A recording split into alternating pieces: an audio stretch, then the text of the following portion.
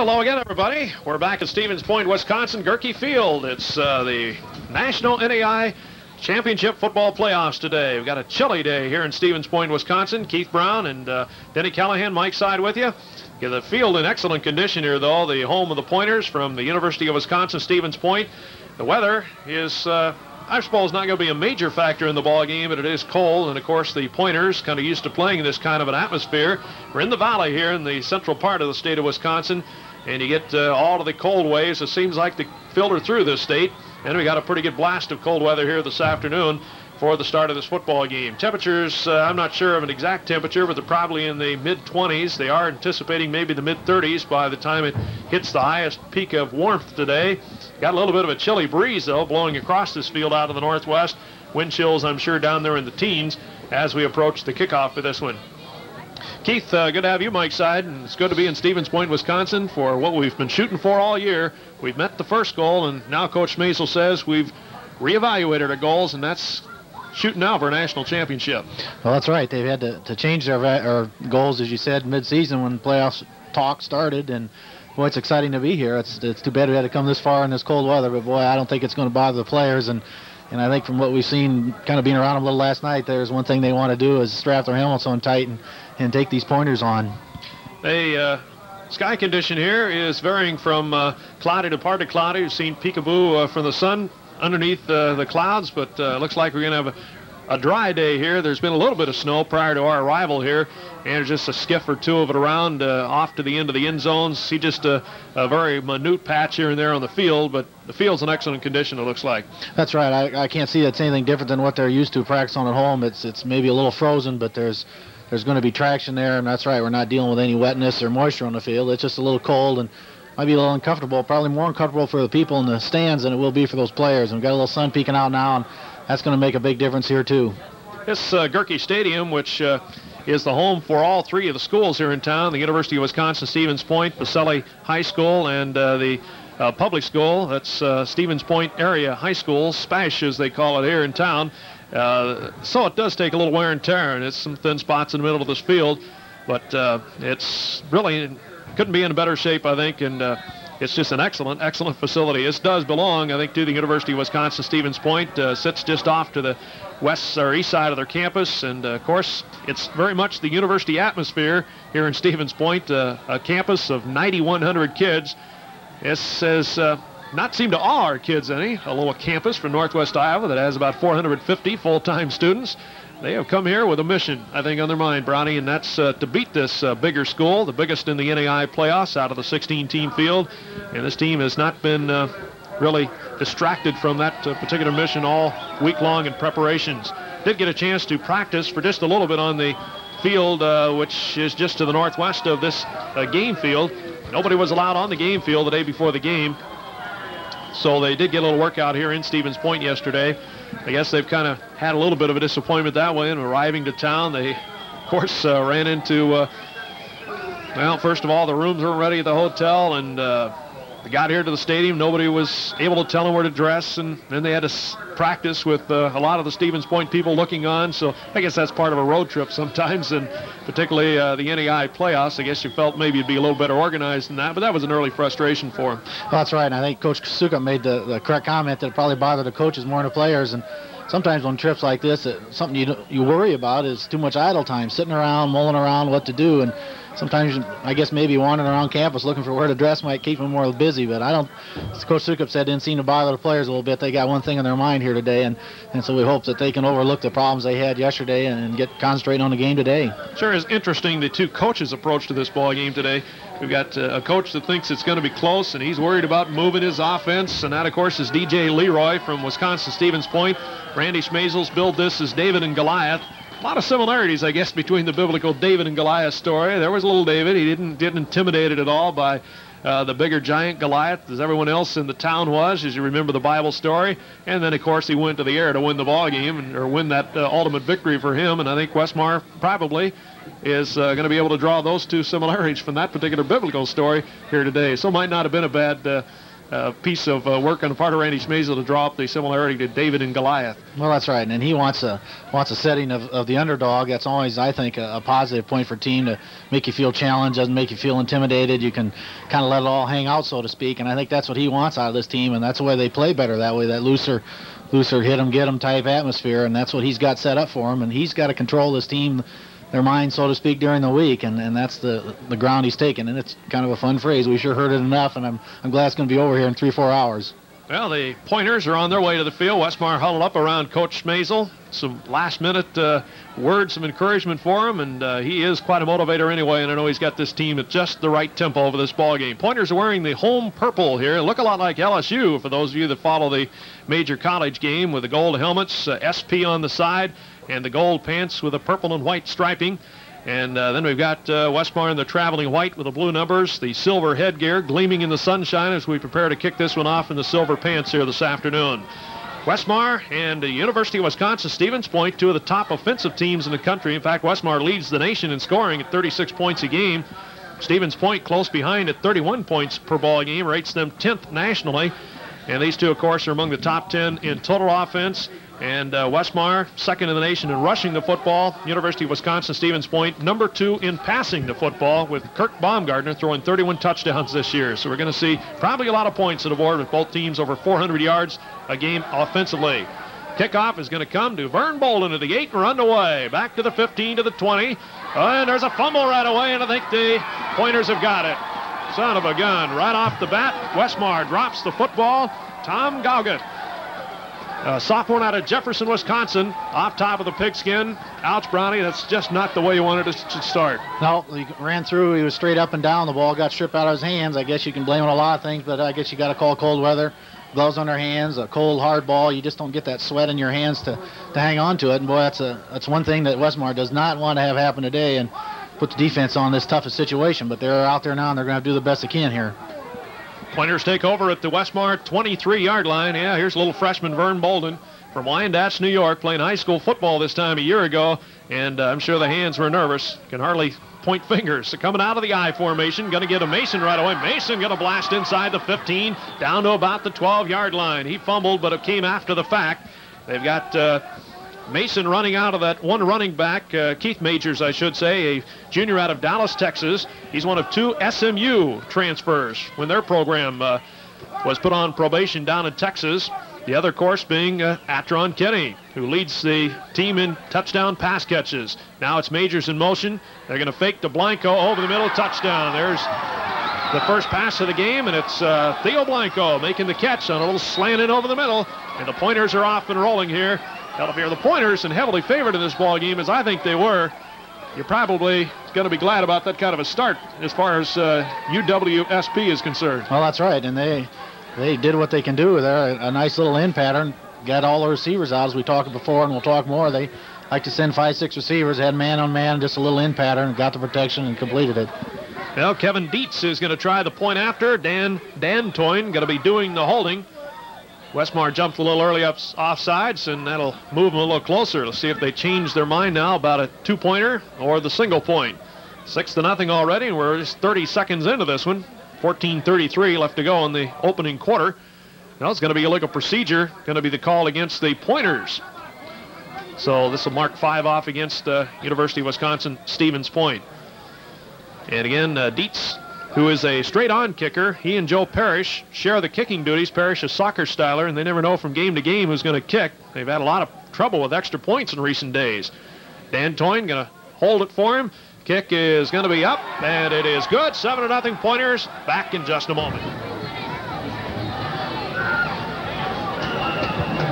Okay, Dietz going to kick it off. Vern Bolden and Todd Skolton back deep for Westmar. This kickoff is going to take Bolden. Oh, he fumbles it again and down on one knee. Now he scoops it up at the 10 to the 15, and he's worried about holding on to the football. They tried again to strip it out of there. Again, it was Garkert who made the recovery in the last one, coming in there and quite obvious to us, tried to strip it out of there again. I guess once you get that kind of a feeling, you're going to go for it one more time. That's right. It's something we're going to have to watch all day. They're going to try for it. You got the hanging on to the football with these gloves on, and maybe got an extra layer or two against your body. You're a little bulkier, and it's a little harder to hang on to it. And and they're going to have to really be careful and get two hands on it when they're in that contact and that heavy traffic. Ball just inside the 15-yard line. Westmar going to start in not very good field position. It's Vern Bolden, Kelvin Pierce, and Charles Hill are going to start in the backfield. And I see now Vernon Bolden going to throw those gloves off to the sideline. Kelly McClintock at quarterback and open up with an option play. McClintock going to keep it and go down. And not much there at all. In there to make the tackle was Jay Downey. Wisconsin Stevens Point going to go 225, 265, 240, 225 on the front line. Craig A. Walton, Jay Downey are the offense or defensive ends. Bill Collage and Kevin Dietz are the starting tackles. Bob Bolstad, John Beckard, and Brent Harder are the starting linebackers. Tom Gockert, Scott Nicolai, Craig Verhagen, and Dan Dantoin going to be in the secondary. Westmar starting the same as they've started most of the second half of the season offensively. Back to pass, going to flip one over there to Kelvin Pierce. Juggles and makes the catch, but he was out of bounds, still juggling as he left the field. Westmar looking at second or third down now at about 12 to go. 7-0 Pointers with 13:45 to go in the first quarter. Third down in a passing situation probably for Westmar. They go with Skolton split wide to the right side out of the wishbone set. Skolton had strep throat the last couple of days, but is fairly in pretty good shape. Back to pass. There's the long one downfield. Skolton's going to make the catch at the 45, and he's going to be out of bounds right there. Westmar hits him big right away. Skolton, the top pass catcher for the team, with 17 completions to Todd. 5 touchdowns and an average of 31 yards per pass completion. And that one's going to be about his average in the neighborhood of 30 yards, Brownie. Great job on Skolton's behalf, and Kelly laid it up there nice into the wind, and Skolton ran right under it and got the big completion. And, boy, that was a big first down for us. The sideline of Stevens Point's walking around smiling like this. They got a scrimmage going on here, but I think this Westmar team is too good for that. And it's good to see him get out of that hole. Yeah, they're out to the 44-yard line now. It's going to be 1st and 10. There's a get of Charles Hill. Hill's first carry in 2 ball games. The all-time career leading rusher for a season, and he's going to carry out to about the 45-yard line, just a yard on that one. And so far, this Stevens Point team has shown to be kind of stiff against the run, but it's early. That's right, it's early, but we've heard them talk about it a lot. They like to really concentrate on the point of impact and pride themselves in the ability to stop, I guess, that inside game and these running backs, and that's Westmar's strength, so to speak, so it's going to be a real challenge. This Westmar line is going to really have to rise to the task here.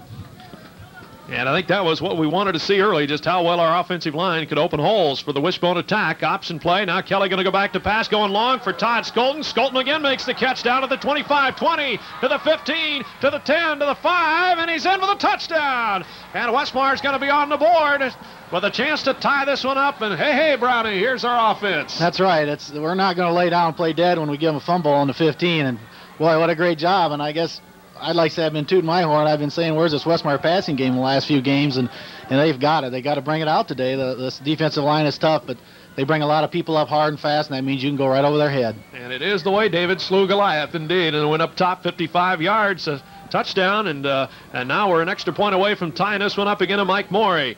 Going to try to keep his string alive, 41 straight since September. This one's going to be up, hooking a little to the right, but it's in there. Westmar's tied it at 7-7 with 12:51 to go first quarter. All the way now, all the way.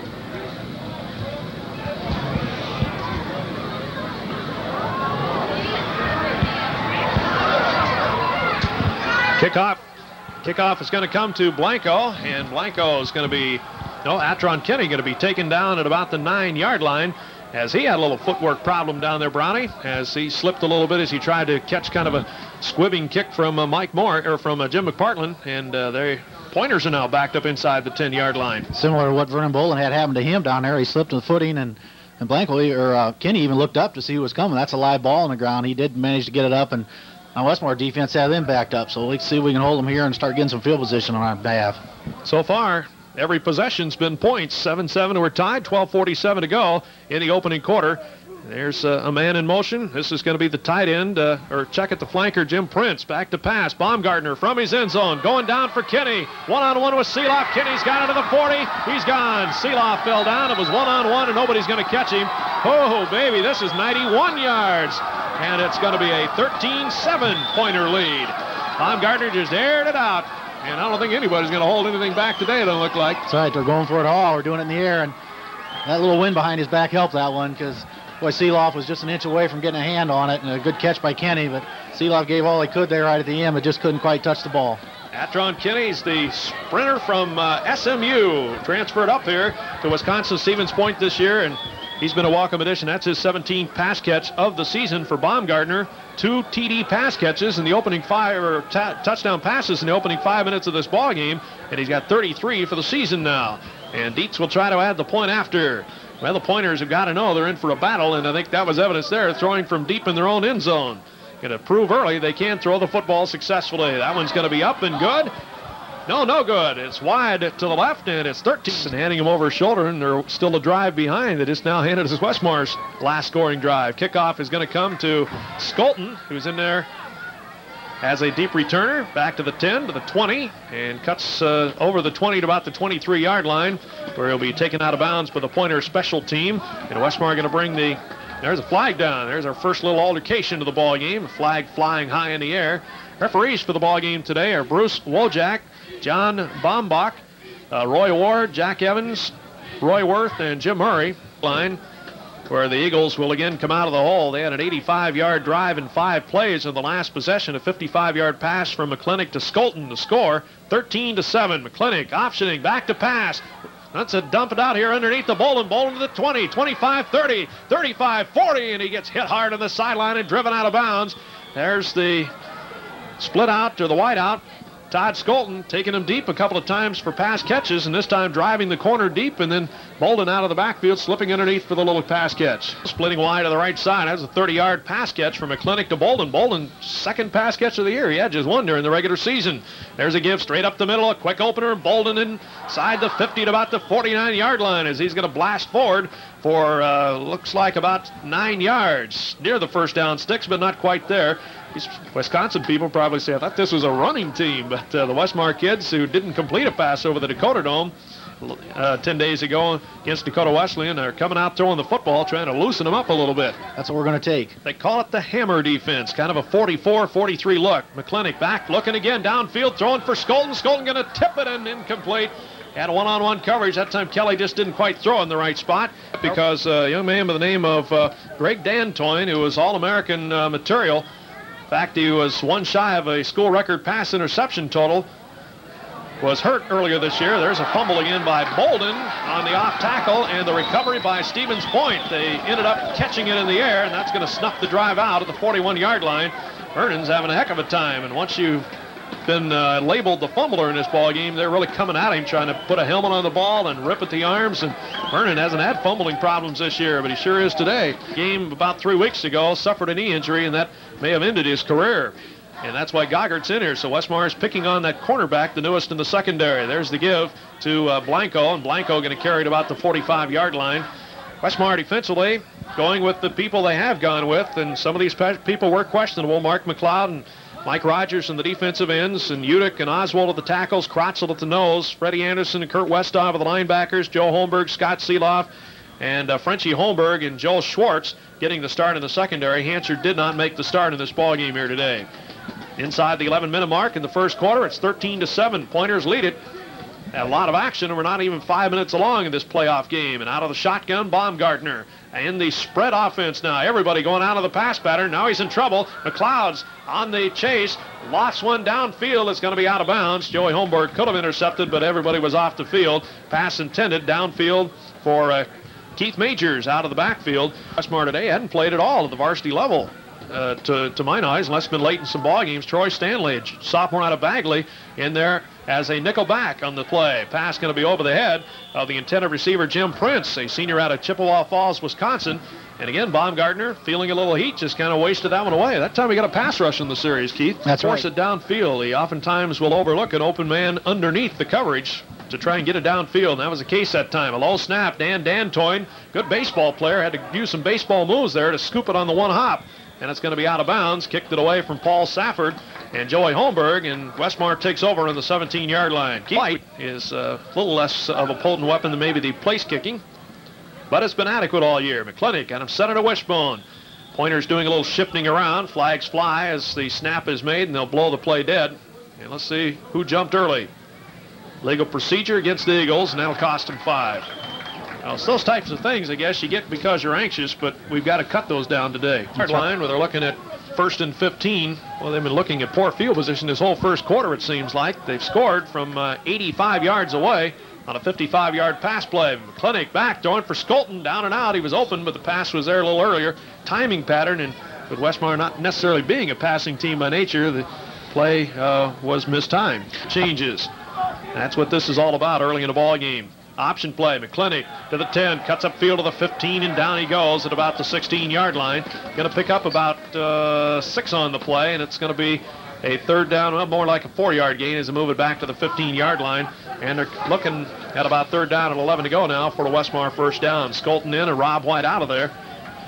Westmar so far has had a little trouble running the football here, Keith. That's right. That's probably been one of their bigger gains, other than maybe on one of the fumble that Bolden had. But you got the option, got the corner like he wanted. 4 yards isn't bad, but when you got first and 15, it's not enough.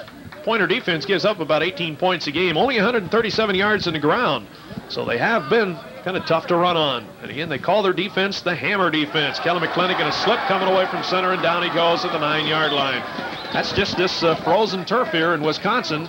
It's been colder here than it has been back in northwest Iowa so far in the last couple of weeks, and Kelly just slipped with those shorter cleats on a turf that doesn't have much resiliency anymore. No, there's very little grass out there. It looks like dirt on the center field, and that's too bad to slip out of there like that. And you like to at least get your play completed, but that's part of it, and they're going to have a big punt here.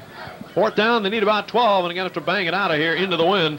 And the Pointers, with one of the good kick returners in the nation, Theo Blanco, back there as a single punt returner. Looks like the Pointers going to come with a rush, too. Rob White going to drive it out of there. Kicks it away from Blanco a little bit. Going to hit and roll. Takes a nice 10-yard roll, and there'll be no return as Westmar gets good coverage down, and they'll stop it at the 47-yard line. And you got to have them big, strong linemen that just so hard to get around, and that's what they recruited, and that's what they want for this passing program. 8:52 to go in the first quarter. It's 13-7 in favor of the Pointers. Baumgartner back to pass. He's gone to his strength right away. They haven't even tried to run the ball but once, and now he'll scramble out of bounds, and Freddie Anderson going to take him to the sidelines and then on over the backside of the field to the track. Baumgartner did impress in films as knowing when to hustle out of the pocket. He could feel it when it's collapsing, and he's not afraid to just get it off the field. Carter to Kinney, and McClintock to Skolton for 55 yards through the air. Neither teams run the football very successfully here in the early going. Second down. And about 7 to go. Back to pass. Baumgartner got 3 in the last play. Swings it out here to Blanco at the 45. One-on-one. Joey Holmberg going to take him down. One of the best one-on-one tacklers on this Westmar team. And Blanco a little upset. He didn't get a free of him, but he came up as one of the best open field tacklers probably in the Midwest. That's right. You want a coach's clinic on how to tackle one-on-one. That was it. Joey didn't take any fakes. He just went right at him, kept his eye right on his number, and took him down. Got the legs. Holmberg boys, of course, grew up in Minneapolis, about 3.5 hours from here. They've got quite an entourage of fans down here rooting from the Twin Cities. About 15, Joey said, family members were going to come down and watch today. And then he's going up to the Twin Cities for a little visit before returning home later in the weekend. Got the split back look, split receiver. This is the pro set, down and out. Going to go to Blanco. Blanco makes the catch to the 30. Now he's loose to the 25, to the 20, and driven out of bounds by Scott Seeler, by Troy Stanley over there on the far sideline. Frenchie Holmberg closed fast, but just didn't have the speed to get there. And Blanco, with that good running ability, got to that sideline and on downfield for the big gainer. First and 10 to the 18. Pointer's going to come out at a single back set. We promised you a lot of offensive looks, and we'll kind of describe them to you as they show them to us. This must be about their 7th different set already in this ball game. There's the give up the middle of Kenny to Majors, breaks the tackle, fumbles the football. Well, McLeod made a nice hit inside, didn't make the final stop on him, but he bounced him back, and then the help arrived in the form of Kurt Westhoff to put the finishing touches on. That's right, great defensive job inside there, and they're going to hold this running game down. We saw the ball pop loose. It was after they hit the ground. I think we're going to see a lot of that. And referees, I don't think will give many of them away. They'll realize this ground is hard and cold, and it's going to come out of there when they hit it. This might be as hard as the AstroTurf we played on over the dome. Frozen field here in the North Country. Just over the Lake Michigan, about the middle of Michigan. They were getting about 15 inches of snow last night, so it could have been worse than today. Baumgartner over the middle, incomplete, trying to hit Jim Prince.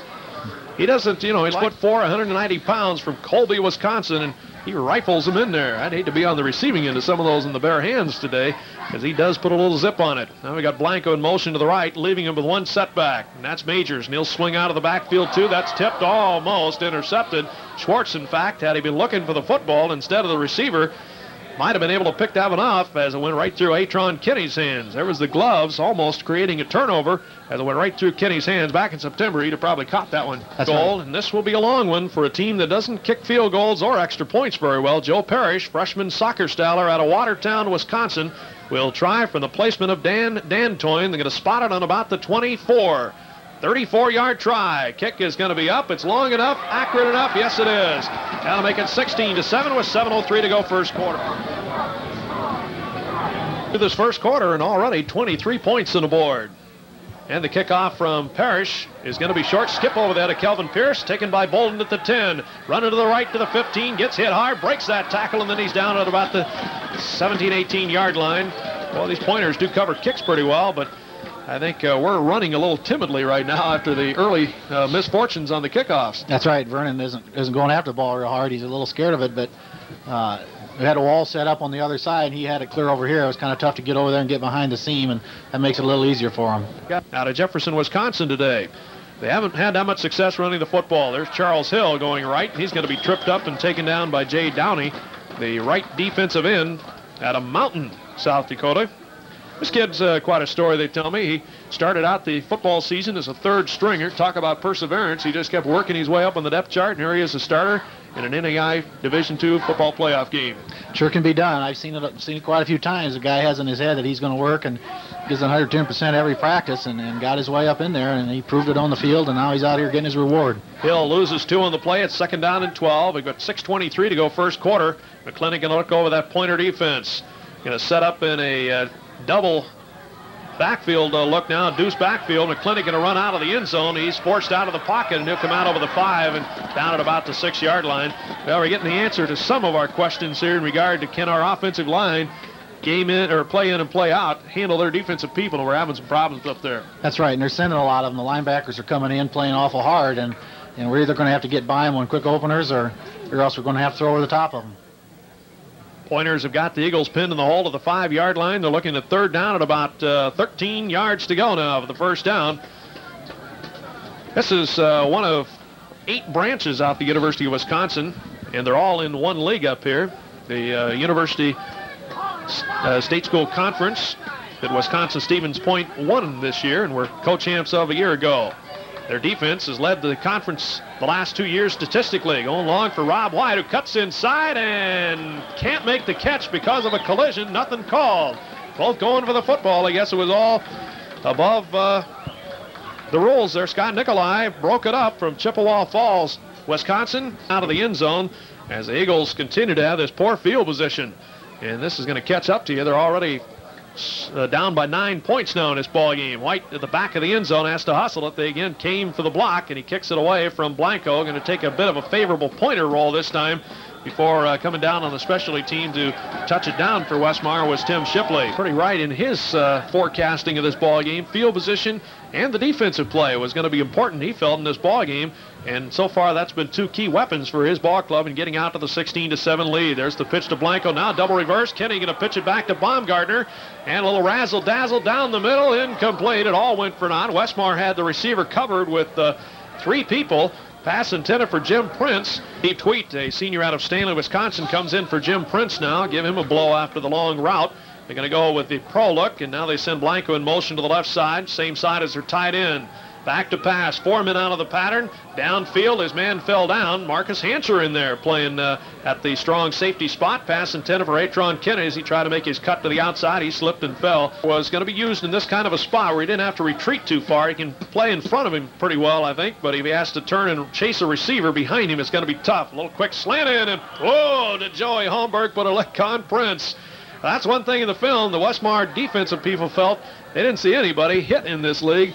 They knew they were going to put some licks on him. Oh, did Prince take a shot there? He got up, but he's pointed to the sidelines, and Joey got his first lick at planting one right into the kisser. They're going to have to punch, so they wasted their field position. They gained nothing from the 32-yard line. They're still going to pin Westmar in the hole. They'll probably just try and kick it for a corner. Another short hop. They're going to get caught with that pretty soon. Dantoin hangs one up there. It's going to hit about 3 yards deep in the end zone and bound out of there. So Westmar actually going to come up with one of the more favorable field positions of the day, the 20-yard line. KLEM this afternoon, Sunday night. You can see the replay of this ball game. We wish you were here. There's quite a few Eagle fans that did make the trip up here. They're kind of chilly across the way, but I know they wouldn't trade places with anybody right now. They're glad to be here looking on in person. That's right. They followed this team a long ways and watched a lot of great games, and like to see this season continue on. Continue on it will with a victory here today. To next Saturday, when and where, we won't know. Back to pass. McClintock giving ground. Swings one out over Kelvin Pierce to the 12, to the 15, now to the 20. Good block out there from Spearing, and he's out over the 30, and Westmar's got him close to a first down, out to about the 31-yard line. Well, Westmar's got a little favorable field position. The only other time they've got any kind of field position today, they scored a 55-yarder from McClintock to Skolton that tied it at 7. 16-7 now. Pointers up with 4:18 to go first quarter. Been a long quarter with all of the passing. There's the get of Pierce. Pierce off tackle. Still churning and driving, and he pushes the pile to about the 35-yard line. 5 yards, about our normal clip per play. Pierce averages 5 yards per carry. Vern Bolden's up there at 9 with his 2 great games to end the season. And Charles Hill at 5.5. Still not the same Charles Hill we've seen most of the season. He's carried a couple of times today, but for little gains, and he's just not that quick starting Charles Hill we've seen. No, the old ankle, it just isn't quite 100%. It's awful close, but you need that extra week or two, and then to play on it hard and get that confidence back in it. And he's still just a little hesitant there, but he might get it broke through here today. Byron Bowling, Jeff Woldeisen, John Barton, Tim Pauley, Wayne Spearing, and Tim Shipley up front for Westmar, and they open a nice hole in that one. Back to pass, a little time to throw now, tipped and incomplete, almost intercepted over the middle by big number 52, Kevin Dietz, a 265-pound tackle from there. Something they haven't used too much, to just swing a little back out of the backfield and over the middle to try and cut down some of that blitz work from their linebackers, but they nearly got that one picked off. Back to pass, McClintock getting some pressure now. Stiff arm, gives him some more time across the field. Got to be caught by Skolton. A flag going to go down. Pass interference probably on top of it, and Skolton makes the catch downfield at the 31-yard line. Executed about as well as you can throw a football, and coming back and catching it for senior Todd Skolton. First quarter of action, 16-7 pointers, and Westmar trying to dent that lead. Out of the wishbone, Skolton split wide right, back to pass, play action, giving ground, now fires over the middle. Shipley goes up, makes the catch, turning and driving, and he won't quite get into the end zone. Another spectacular catch out of our receivers with a flag back upfield, and is that a late hit, Brownie? I think it's going to go against the Pointers, they signal. What was the call? It looked like a personal foul. I saw the end of the officials, but needless to say, that play's going to stand.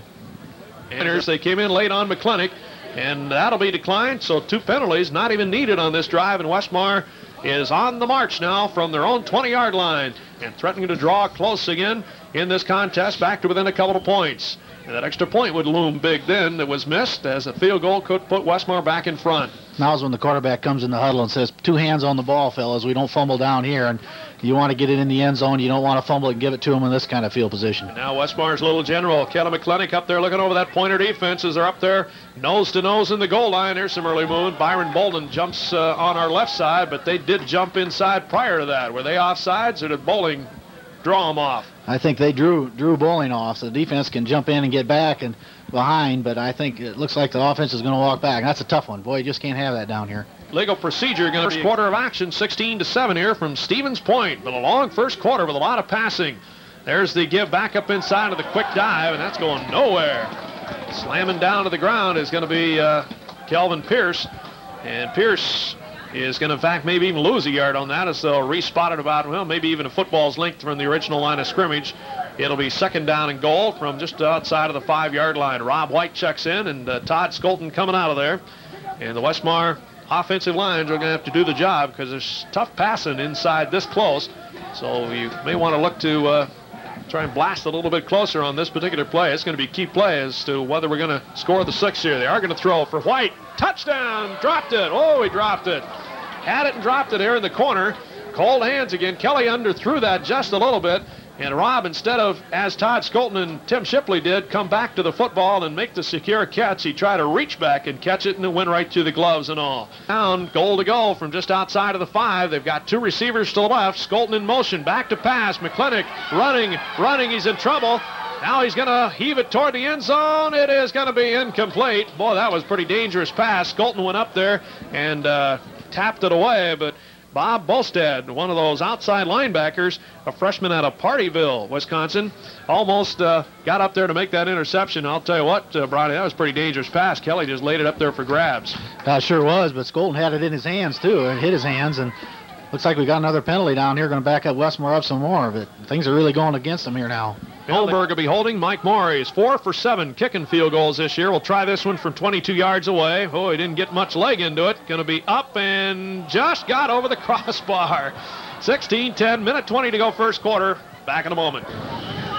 Freshman Jim McPartland's got her teed up and approaches the football, and the Pointers are going to put her back in action. Kinney going to take it at the 20, now to the 25, up the middle of the 30. Pretty good hit put on downfield by Westmar Cottage. Kurt Westhoff, I believe, came down and put a pretty good lick on there from the special team unit. And I guess that's not too unfamiliar. We've seen that a few times this year. Far in kind of a 43 look now as they get an extra linebacker in there to cover some of those backs. There's going to be an off-tackle play to Blanco, and Blanco going to go down near the line of scrimmage. I guess this was a little concern to me coming in here, Keith, was a team like this that shows you pass so much, they burn you with a run every once in a while, kind of like we do with a pass with our running look so much. Gardner's got him in the spread, and he's going from the shotgun. No secret about where they're going this time. It's airborne. Good pressure, almost got to him, and it's going to be incomplete. Trying to go for Kinney. But we had Westhoff and Marcus Hancher right there to cover it all up. And that one was just kind of wasted away once again. They'll load her up again next year, wanting to try and put a running game in place. Majors the lone setback as Blanco's in motion to the left. Back to pass. 4 people out again. Good pressure. McLeod almost got there. Lost it up. It's up for grabs. Tipped away by Frenchie Holmberg.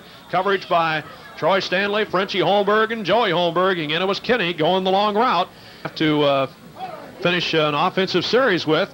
And Westmar should finally come up with some favorable field position. This very likely will be their best position of the day. Dan Toyne kicks a nice high sailor. Joey Holmberg going to take it at the 25. Gets away from one man. Gets to that corner. Gets down to about the 30, and a flag going to go down. Might have a face mask there. Joey's head kind of snapped and pulled down. And if that's the case, that'll move it out to about the 45-yard line. Let's see for a preliminary signal here what the referees are going to go with. No indication from them yet. See a Pointer pleading his case here, so I would guess against him. Face mask it is, and that's going to tack on 15 more. Yard penalty on the non-flagrant face mask call, but tacks on 5 more anyway, and it's going to move it out of the 35, and Westmar's got their best field position of the day. Out of the wishbone, straight ahead to Charles Hill. Fumbles the football, Pointers have got it. Never got that one stuffed in the tummy. Jay Downey, sophomore out of Mountain, Wisconsin, going to pounce on it, and the Pointers got him a big break again. So we'll talk about this later. We got to get to working on a running game. We haven't really worked on the timing and everything, so that could be what's happening to him. Blanco going to go the 30, 25, and down near the 21-yard line, where it's McLeod and Stanley and Hancher up there to make the tackle, as the Pointers had their most successful running play of the afternoon. They're going to get the ball tucked away before you can run with it. Well, the quarter's finally ended. It is 16-10. Pointers, Stevens Point.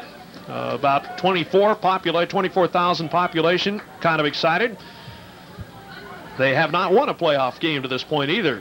They lost in Fargo last year, and down in Texas, you're back in 77. There's the give off tackle to open the second quarter to the fullback Majors, and he's going to carry down to about the 9-yard line, and now they've got Westmar thinking pass pretty solidly, and they've been able to get a couple of big running plays in there, Brownie. That's right. They're doing like we are on their run. We're making them think run and throwing the ball, and they're doing the same to us, and they're the big fullback, 2 hands on the ball all the way, even when he broke up field, and he'll make sure not to fumble it, and that's what we're going to have to do over here on Westmar's side. Picked up about 12 yards in the play. It's first and goal on the 9-yard line. 2 fumbles. This one yet to be capitalized on, but they're close, and they did capitalize on one to open the ball game.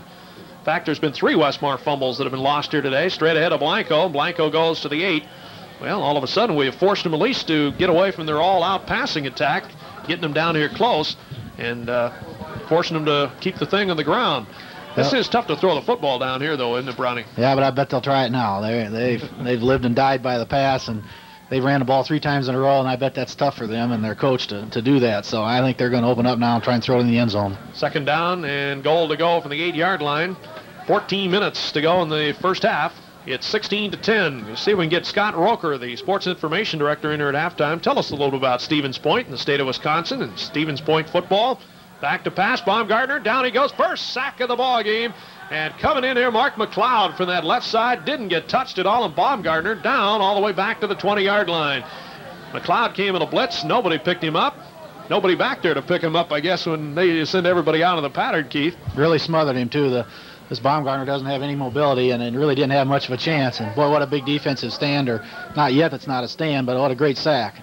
Third down back at the 20, 3rd and goal to go. They've got to get 6 to get anything out of this. So it's a big down coming up, but it does open the field up a little bit more for Baumgartner. Kind of a blessing in disguise to the good throwing quarterback that likes to go downfield 15 to 20 to 25 yards. Those linemen already poised to drop back to pass protect. Over the middle, wide open, and a broken tackle, touchdown. Son of a gun. Troy Stanley had a shot at him at the 5 and tried to hit him high, and a nice spin move there by Don Mailing, sophomore out of Jefferson, Wisconsin. He spun back inside and got in to score. Well, I guess the sack didn't do it after all, and they score on 3rd and goal from the 20 to go up 22 to 10. 13 minutes to go in a half.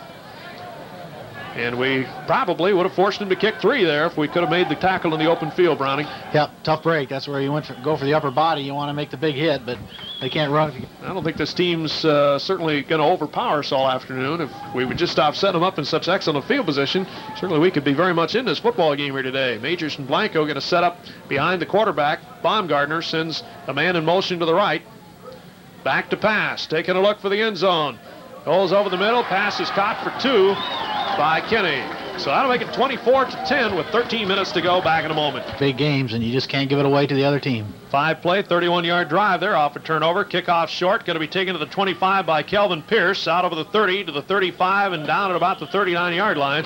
Well, we continue to improve field position-wise. Seems like about every time we get the football. So maybe we're going to be able to get the 6 on here now and get back in this football game. 20 both sides. Certainly their pro look. Play action fake. McClintock back. Good pass rush. Look out, Kell. He's in trouble. Now he's scrambling, and he'll be down at about the 35-yard line. Pass pocket collapsed on him pretty quickly that time.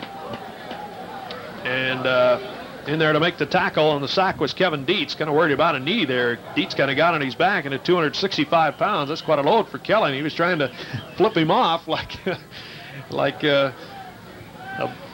kind of like a bad cold, and he couldn't shake him off, and then all of the pressure kind of twisted on that knee. Probably felt like a bad cold when he came down on top of him, but Kelly did a great job.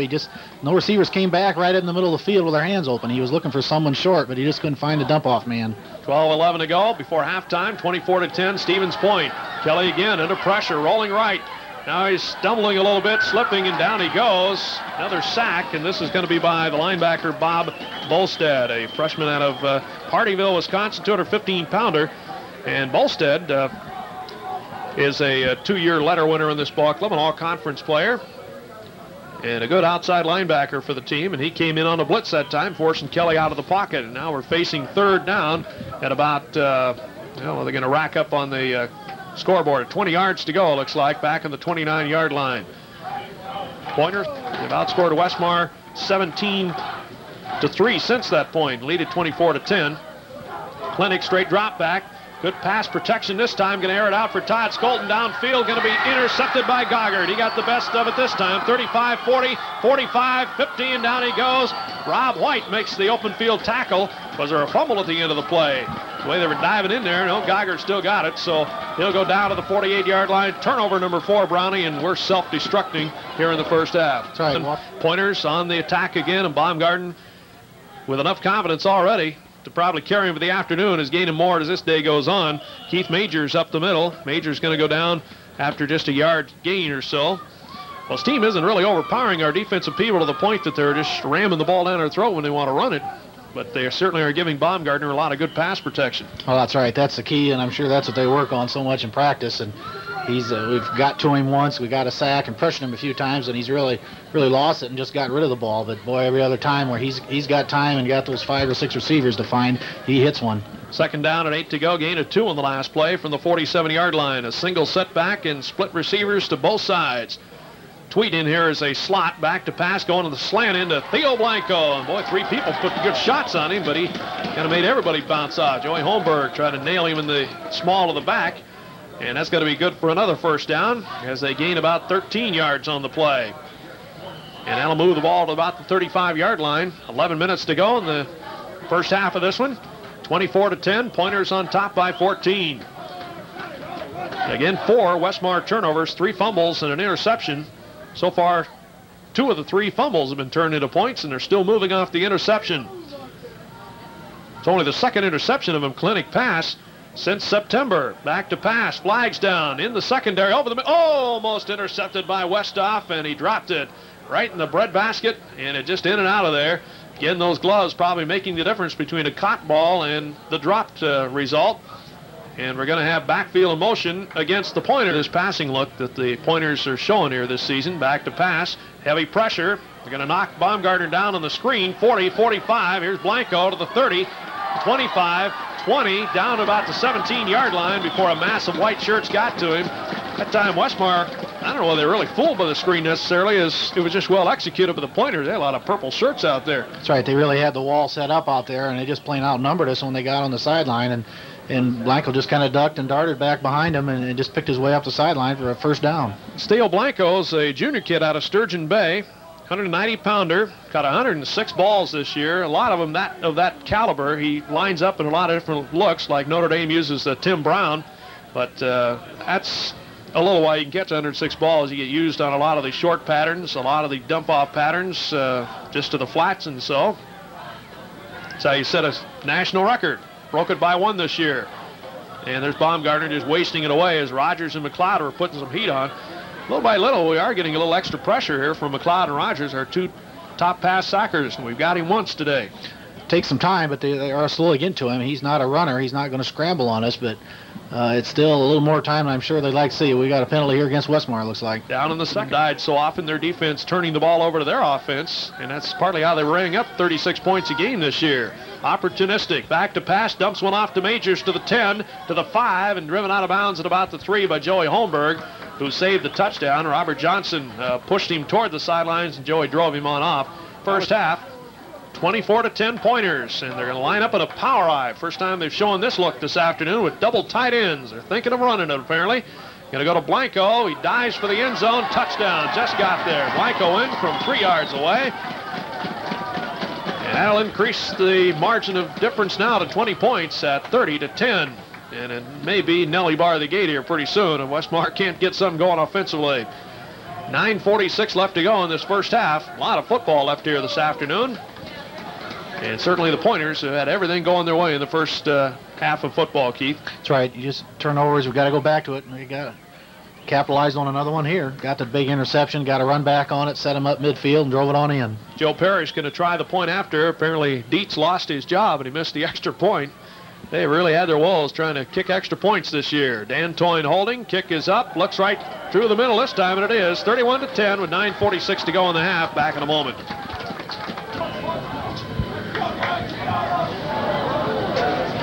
Pointer's going to squib the kick. Going to be taken by Frenchie Holmberg at about the 35 and out over the 40 to about the 43-yard line. Ball trickles out of there, but it was after the fact.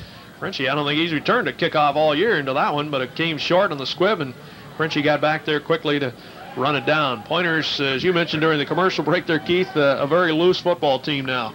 Well, things are going good. They're home. They're walking around smiling. The momentum is really swung on their side now. They got the big lead, and it's just kind of like it. And sometimes that makes it worse for you. It seems like anything they do works right, and it just makes it that much tougher for you. No question, they have things in hand now, leading at 31-10. Westmar with the highest scoring average per game of anybody in the country, I guess. Can't shy away from the fact they can still put points up and do it quickly, but they haven't been able to run the football, and that's been the problem. Going to Charles Hill, and he'll go down for a loss back at the 41-yard line. They have not been able to get outside at all, and they tried again on the quick pitch, something that's been a successful play many times this season. But again, they flow too well to the outside to do that. That's right. Everybody really attacks the line of scrimmage. Even the linebackers, I watched them on that play. They're really hardly making a read. Their first move is right to the line, and that's where they want to attack. They don't want anything to go for yardage, and that so far that's really been intimidating in Westmar. That, in essence, is I guess the whole theory behind the hammer defense, as they call it. Get to the line of scrimmage and shut things down right there. McClintock back to pass, heavy rush, and he'll go down for the sack back at the 29-yard line. Got to worry about Kelly's health a little bit. Behind him, it's Marcus Hancher, and Hancher is hardly fit enough to play quarterback, I don't think. I'd be very surprised if they put him in a QB, and then you go to freshman Chad Samich, who was guiding the purple and gold of Denison High School last year, and I don't think he's ready for quite this caliber of ball game yet. And you'd hate to think you'd have to play a half maybe with that kind of inexperience for the rest of the day. Trailing already by 21 points at 31-10. 8.5 to go before intermission. Kelly McClintock going to split the backs. They haven't even gone, they've gone away entirely from the wishbone now. It's not a real good catch-up offense. You got to go airborne to get back in the game. Going to the screen. Pierce going to go to the 25, out of bounds right there, and they'll lose some more yardage. Going the wrong direction. That's a loss of 5 again, and Westmar will bring on the punt unit. Well, give Randy Schmeisel and his staff some credit. They're still picking and probing, trying to find something that'll work. But right now, Stevens Point knows they've got Westmar out of their normal attack, their normal mode, and a catch-up roll, something we haven't had to do much of this year. And they've got us right where they want us. For the ball. Rob White back at about his own 9 to punt the football away, and Theo Blanco back to receive it. Oh, Rob took a little extra time. It just did get it out of there. Ball going to hit it about... He was ducking and just going down, and had he not have, he'd have sure paid for it. Well, it's a matter of pride now if you can't get back in the ball game before halftime, 31-10. And Westmar needs something to happen. Defense has got to get them back in the game with a turnover. Well, this defense has done it before, and they definitely cannot give them any more points right now. It's get the ball here or get the ball another drive and some points and be right back into it. Even in the third quarter you could do that, but they just can't let them have any more points here. They can get in there. That's right. Again, another little kind of a dump-off type screen. They didn't set it up quite like they did the last one. That was more of a kind of a little delayed flare, so to speak. They did have a blocker pulling out in front of him, and again, they had the bodies out there and got a first down for him. This university is riding the crest of success right now. They've got both their men's and women's cross-country teams running in the national meet today, qualifying for that. Their women's team with the national team, ice hockey team's off to a good start. There's the pass. Oh, Blanco takes it on the slant in, and Frenchie Holmberg going to put a good lick on him at about the 46-yard line. Westmar's putting the hits on they're looking for, but these pointers are coming right back from him. That's right. This Blanco kid's tough, and he bounced right up, too. He said, that's all right. He hit me down, but I got 9 yards on you. So he got the edge on that one, but you got to hit him hard and take him down and hopefully try and draw that ball loose. Picked up about 9 and a little slanting over the middle. Yeah, Blanco got up, kind of clapped in Frenchie's face. It's a little game of intimidation right now, and right now I think the Pointers are making their noise heard on the scoreboard, leading at 31-10. Was 7-7. Play action fake. Baumgartner with a moving pocket this time. It's something unusual for him. Throws in the run. Going to hit Mailing downfield, and Frenchie Holmberg takes him out of bounds at about the 28-yard line. Good for another first down, though. Catch of about 13 yards. 20-yard lines where they're going to spot that one. It's 1st and 10 for the Pointers, and they're on the move again. This again off a punt, not a turnover this time that they're driving on, but this make it about 3-4 straight drives now. This found Pater. Back to pass. Quick slant in. Had a knock free from the hand, I guess. He's incomplete pass with a rule. I kept looking downfield with the ball, and it never came. And back upfield, it just kind of trickled away on the ground, so somebody caught the arm and as he was coming through and jarred it out of there. So incomplete pass. Good pass rush again, I guess, going to get credit for that. Yeah, Coach Schmeisel was a little concerned about fatigue by halftime with the secondary, and right now they've been on the field much more than he'd hoped. The offense just can't seem to keep him off the field. Back to pass. Baumgartner, a little jittery in the pocket now. Fires one to Blanco. Another spectacular hit. And Westhoff really laid a crack into the side of the headgear. This time Blanco's not getting up so fast. Boy, he really took a shot, and then Westhoff just got up and looked at him and walked away. There's a lot of frustration there, and boy, Kevin doesn't like what's going on out here, but there he even fell to the ground. Yeah, Blanco is stunned on that one. He really got dinged, and that hurt me clear up here. Yeah, I could actually feel it. We got a glass window down here in front of it. I could just hear that pop, and they got to be a little careful because I think he took in the shoulders and the head. Look at that one on the films on Sunday night, folks. You that are tuned in live here, because that was a big-time hit. That may be the hit of the year right there. That was really a stick. This Blanco kid is a tough kid. He's solid, as I mentioned, about 190 pounds, and he's a solidly built young man. But, boy, that was a big-time hit there, and that would have put even a bigger guy than that probably down, and he's not even able to make it to the sidelines in a sitting position, and that's concussion-type hit. And whether he'll see any more action today is questionable. He really got a shot. He did get up and walk off. Pass over the middle to Tweet, his first catch of the day, and the pass complete to about the 10 for the first down. A little slant in. That's not deterred him from going over the middle for the slants.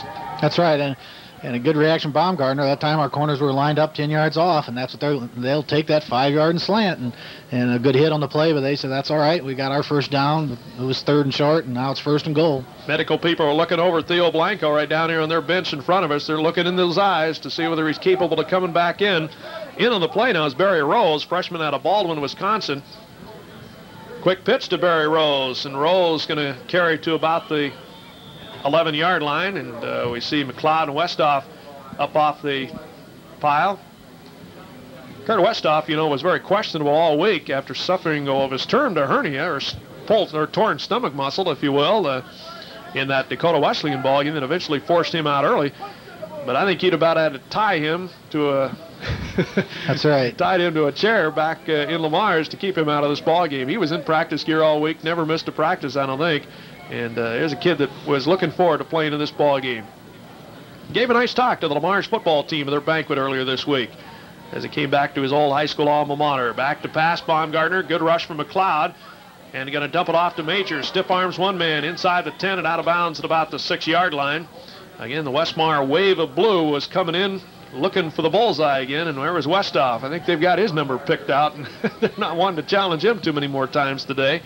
Down and first down. 4:27 to go before halftime. It's 31-10 Pointers, and they're looking for more. Running out of the shotgun with a spread formation. Back to pass. 3 people come to the left. He's looking for one of them. Over the middle, touchdown. He was so smothered by the defensive man, Troy Stanley, we can't even pick a number out. Going to be mailing again, that big tight end coming off the line of scrimmage.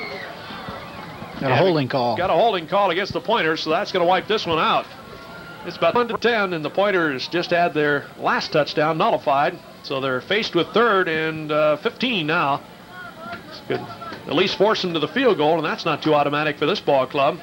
Going to go out of an eye. Back to pass, lobbing it up there for Atron Kinney, and it's off the field, incomplete. Coverage by Joey Holmberg. That was best against best there, and Joey, I think, has got the higher percentage of success this year. He's been challenged a lot of times in one-on-one coverage, and I can only remember about 3 or 4 times he's been burned this year. For the 15, and they're going to try, leading 31-10, I guess. This is not that serious a gamble for them. They're going to try for the touchdown and not even try for 3. Back to pass, taking a look. Now the pressure's on. And McLeod had him by the shirt tail. He's out of bounds, and he'll take the loss back at the 25, and Westmar takes over on downs. Hey, in there okay, for 2 or 3 plays. I see him down there by Coach Leroy now, so, yeah, he's a tough kid. We'll give him that. Back to pass. McClenny coming on the slant in. White going to make the catch, and he'll have it jarred out of there. Goggard comes in and makes the catch, and White is shaken up a little bit. He's still down. I think he came down on a leg wrong. He was hurt, I think, before the hit ever came. He kind of bent the leg back as he came down, and I think it's a knee. I think a knee popped out on him maybe, or a leg injury of some kind as he came down. Could have been a hamstring or anything like that. Lane Bell in there for Rob White as they help him off the field. And McClintock back to pass, and he's going to be sacked at the 6-yard line. There's the right end again, Jay Downey. This is a kid again, we told you earlier, 3rd string at the start of the year. He's played a football game here, Brownie. Back in there for the sack. That's right, and Kelly just kind of bailed out of the pocket a little too soon, and he runs the ball a lot better upfield than he does downfield, and this thing is just working against him, and these pass rushers are just coming full bore and just getting to him too quick. Oh, what a huge loss that was. Now it's 3rd and 30. That was one of those things he couldn't even fall to the ground to stop the backward progress. He gave a stiff arm to Jay Downey and tried to fend him off, and Downey just kept pushing him back, and finally, before he went down, he lost another 15 yards from where the first contact came. It looks like they're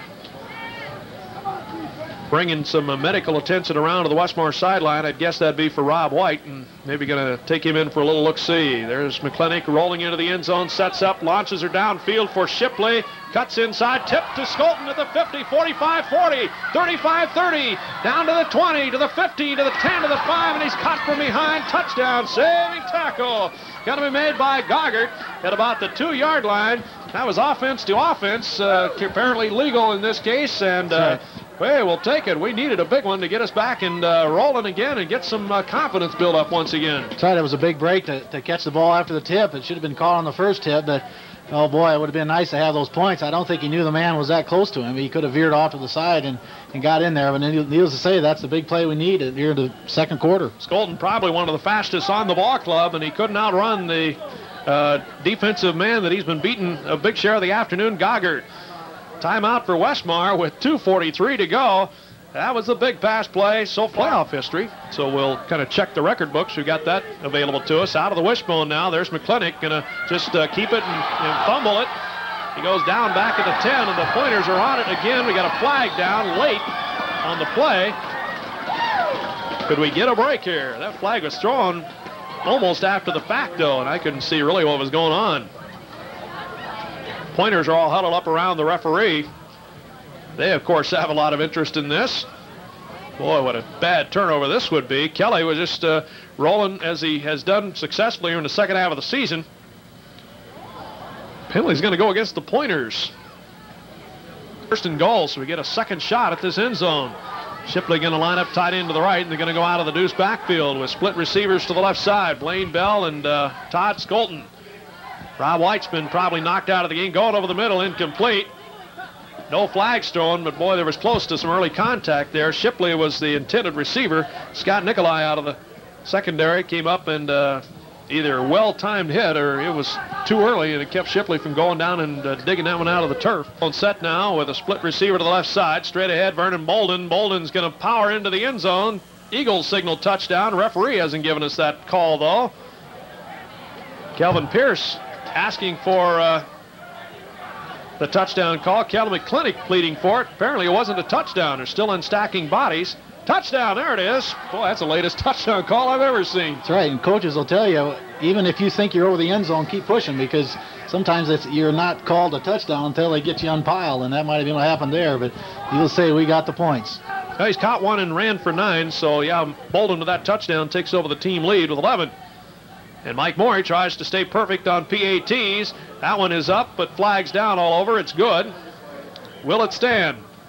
Going to be good. 31-17. Westmar got a much needed touchdown there. A 2-yard run by Vern Bolden with 2:09 left to go. Could have been more costly than any of them. Ruled out by a penalty that we'll see if we can find an explanation on here at halftime on what exactly was called. Kenny again slips as he goes after the kickoff. Takes it at the 9, to the 20, to the 25, and he breaks a tackle. Brad Krotzel had him and tried to strip the ball out of there, and then he got away from him. Finally, he goes down at about the 29-yard line. There's going to send receivers to both sides. Back to no setbacks going to their spread offense, and Baumgartner at quarterback. Well, that should have woke up the Pointers a little bit. They're not going to coast to victory today. Going to give to Barry Rose. Rose to the 25, to the 30, and he'll go to about the 36, 37-yard line before he's run out of bounds by Scott Seeloff. That was a 5-play, 75-yard drive for Westmar. An 87-yard pass play, though, helped set it up. Bolden from 2 yards away with 2:01 to go in the half to put Westmar back to within 2 touchdowns, 31-17. So we are seeing the offense we thought we would, although Westmar's not overpowering them with a running game like we expected. They're having to go airborne like the Pointers. Baumgartner rolling to the right. McLeod pursuing. Now Baumgartner's going to run. 35, 40. Gets to the outside, and he's trying to get to the sidelines, but JR had him cut off at the pass, so he just ducked under, and he gets out to the 45-yard line. He loves the sidelines, and JR was there saying... when he got close to him, he never did, but he finally got to go down. But first down for him. Out of the shotgun again, takes a look. Rush is there as Westhoff is blitzing, and left the man open. Mailing makes the catch over the middle. Troy Stanley going to take him down at about the 38-yard line. Troy Stanley again getting his first varsity opportunity, and a big opportunity here. He has not played a lot of secondary, and that inexperience has maybe hurt him a time or two today, Keith.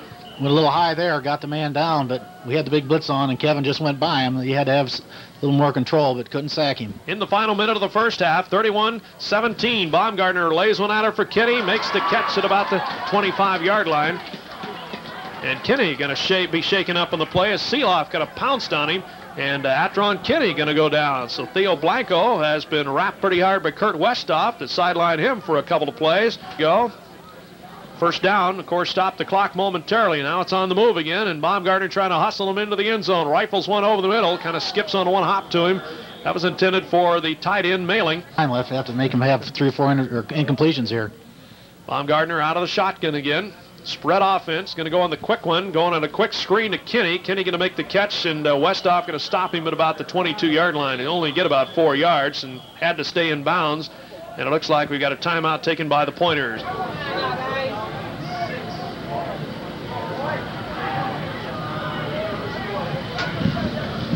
Baumgartner got him set down. He's going to send Barry Rose in motion to the right. Majors the lone setback, back to pass, going back across the green, throws behind his man, Barry Rose. He was wide open. He had gone underneath the umbrella, but And, of course, they're into the wind, so no thought of a field goal here. They passed on that earlier into the wind and scored the touchdown. So come on, defense. Baumgartner out of the shotgun, drops back, takes a look, wanting for gone to go to Atron Kinney for the end zone. It is going to be incomplete, scooped it off the ground. Eagles had good coverage. Troy Stanley was there, and Joey Holmberg and the senior Joey Holmberg came back high-fiving Troy Stanley. A sophomore out of Bagley did a good job there, Keith, was right where he needed to be. 12 seconds to go before halftime. Be a little surprised Westmar tried to get anything big here. Going to line up with two backs, Bolden and Hill in the backfield. Pierce going to be out there as a slot. Oh, they are going long. Going down for Blaine Bell. Incomplete, almost intercepted. Scott Nicolai was setting up for the interception. Didn't quite backpedal far enough, and it went through the hands. Halftime, we're going to try and visit later in the half anyway with Scott Roker, the SID here. Maybe he can give you a little insight into the Stevens Point area. It is a very beautiful community. And Kelly McClintock this time is going to drop to one knee, and they took one shot at it and they decided to sit on it. A 14-point deficit. And I don't know about you, Keith, but I feel pretty fortunate to only be 14 down, as shaky as a Stevens Point and Westmar. And we're underway in the second half. It's a squibbing kick by McPartland. Going to be taken by Barry Rose at about the 35, and he's out of the 40 to about the 43-yard line. And the Pointer's going to put her in action right there. Check it, not Barry Rose, Lee Clark, one of the defensive backs, makes the carry upfield for the Pointers. He's kind of team. Pointers up by 2 touchdowns. But the second half of that second quarter saw Westmar's defense start to shut down some of that passing attack. There's the give to Majors, going off the left side of the 45 and near midfield. Westhoff missed a tackle at about the 47 and then got some help with Freddie Anderson and Dan Krotzel. And the last man up was Troy Stanley. Some mistakes on some hits. He's hit too high, but he's still in there and he's still trying and doing the best he can. That's all Coach Schmedel wants. From the eye, there's the give straight up the middle to Barry Rose. And Barry Rose going to dive to about the 46-yard line. Yeah, I think President R. Richardson of the send-off pep rally back on Thursday said it best. Said, guys, we're proud of you right now, regardless of what happens for the rest of the weekend. And I think all of Lamar's would echo in that. We are proud of the season they have put together. 8-2. It's one of the best in the school's history. Play by about the length of the football as they stretch the chains. Baumgartner sets them in a pro set with deuce backs and split receivers to both sides. Going to go again on the running play to Majors. And a good hit there by Frenchie Holmberg. Comes up and just buries the head down to the kneecaps and takes him down at about the 45-yard line. This is a little bit of way I thought the Pointers would come out in the ball game maybe and open up with just a little bit of run to check the defense out and kind of make them play honest and then start going airborne. They come out throwing right away. Now they're starting the second half of the running game. Yeah, and I guess if you look at the situation they are in, here all of a sudden we fumble the ball, all of a sudden momentum, they wanted to stick it in fast and hard and get points off that, and that's why they went right to their pass, I think, and that kind of kept them in it. But now they got the clock and the time. They want to grind time off and grind the ball. Second down at 8, and they're going to the passing game now. There's Baumgartner on the roll, throws. Down complete to Kinney. Or no, check it to Mailing. Mailing makes the catch. Joey Holmberg drops him at the 30, but it's a first down for the Pointers. Time Joey kind of slipped and fell, and Kinney, or Mailing I should say, was open then to make the catch. That's right. Joey was down on the ground when he made the play. The pattern carried the man right into him, and he made the tackle on him. But if Joey not have fallen, he might have had a little better chance of getting in and break that up. But again, there's that nice rollout pattern that they run so much here, and got another first down for him. 15-yard gain on that, and they're on the move again. The purple and gold of the University of Wisconsin Stevens Point, conference champions up here. There's Prince in motion to the left, going to go to Barry Rose, and Rose going to carry to about the 31-yard line. Well, Theo Blanco's not in here. Remember, he got stung by that Westhoff hit, and he has not been in here yet to start second half. Barry Rose is in here in his place.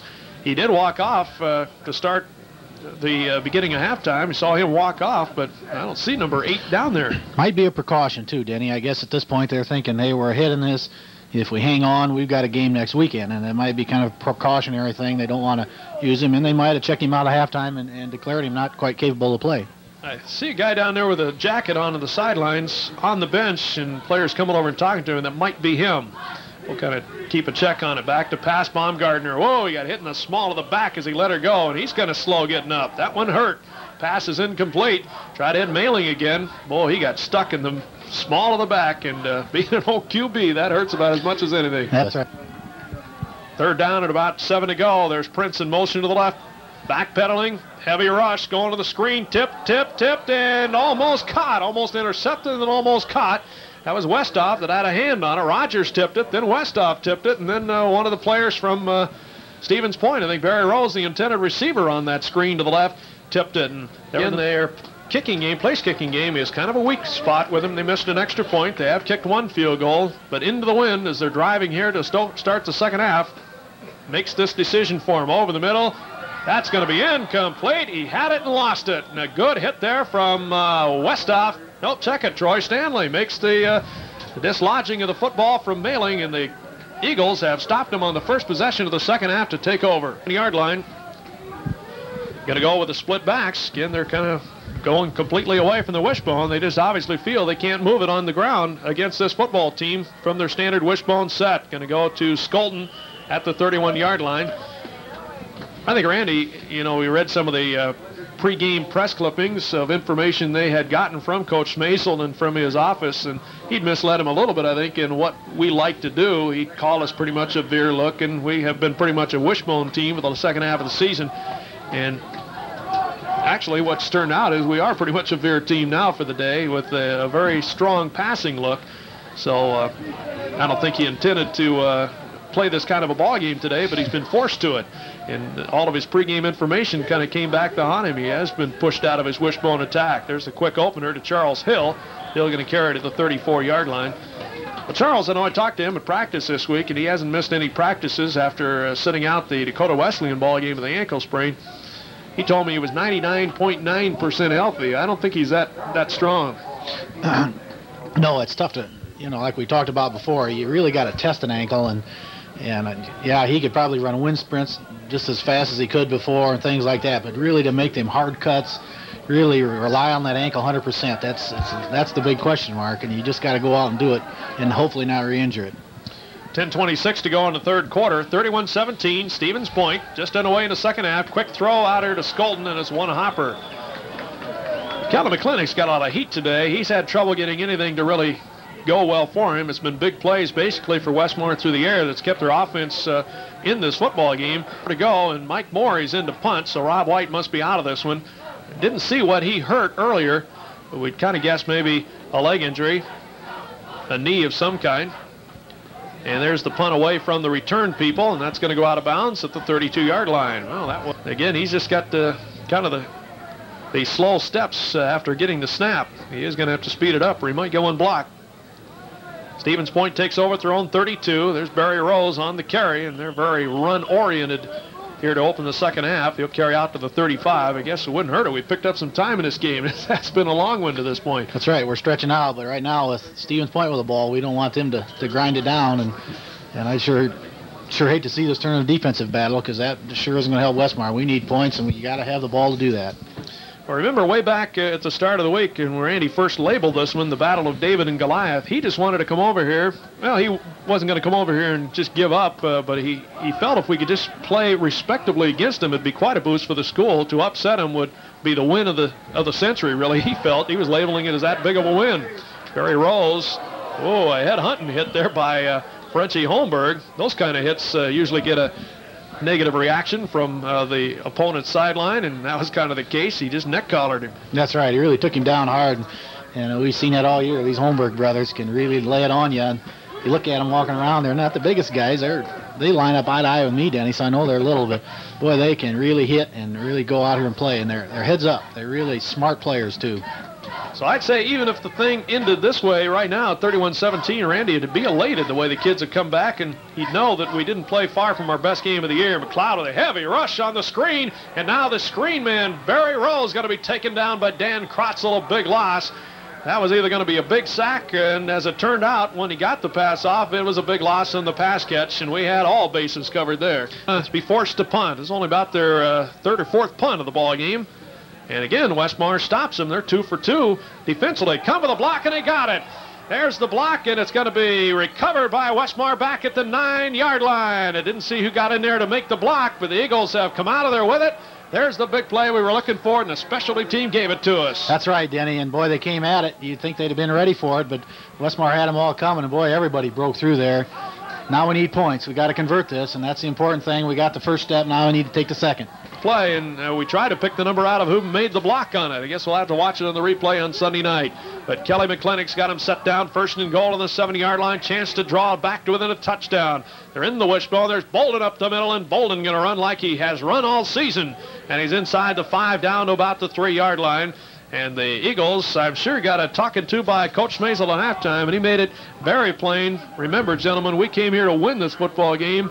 We haven't played a very good first half, but we're here in position just like we want to be, and we can beat these guys. That's right, and the breaks can go the other way, too, and we just got one here, and boy, that's good to see Vernon. They don't arm tackle him up the middle, and I think they might just stay on the ground with it here and try and get 6. Well, they're going to run out of a deuce backfield, mix up in the backfield. Kelly McClintock breaks a tackle. Now he's looking. Now he's running. He's back inside the 10 and out of bounds at about the 4-yard line. That time, Vern Bolden was supposed to get the handoff there, and he slipped as he tried to make his takeoff, and then Kelly bumped into him. Credit McClintock for getting that back to close to the line of scrimmage. That's what. Little whippersnappers from Mars, Iowa. This campus of 450. We believe the smallest playing college football right now, and definitely the smallest to ever make the playoffs. McClintock going for Skolton, and Todd couldn't catch up to it. So now it's 4th down and goal from the 4-yard line. McClintock already says he wants to go for it. Well, they made the decision. They're going for it, and Westmar's going to line up in a wishbone set. Kelvin Pierce to the left, Charles Hill to the right, and they've got Vern Bolden to the left back spot. Todd Skolton split wide to the right. Tim Shipley tight end to the left side. McClintock going to roll to the left. Looks, throws for Pierce. He's got a touchdown. Westmar got the big play, Brownie. That's right, and boy, what a pretty pattern, and had some pressure on Kelly. Really got him open. We got Pierce down on his hands and knees, clear out on the track, and we'd hate to see that, but he did get the 6 points. And he's getting up limping. I know that was kind of on the scouting report. That was the last thing Coach Maisel said to the team in their workout in Lamar's on Thursday. He said, gentlemen, our scouts tell us and our films show us that this team likes to take shots at you on the sideline. So just don't let them have that opportunity, and we don't want to get anybody hurt that way. And Kelvin kind of relaxed after making the touchdown catch, and he got nailed from behind and on off the field. Morey going to try to stay perfect on placement. That one looks good from here. It splits the crossbars. Westmar is back to within a touchdown at 31-24. 7:14 to go in the quarter. Back in a minute.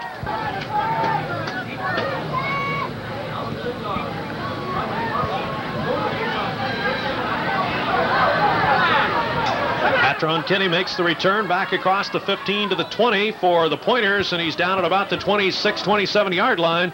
And the Westmar Eagles have drawn back to within a touchdown after the block punt. We got word that Dan Toyne had his first punt blocked of his career on that one.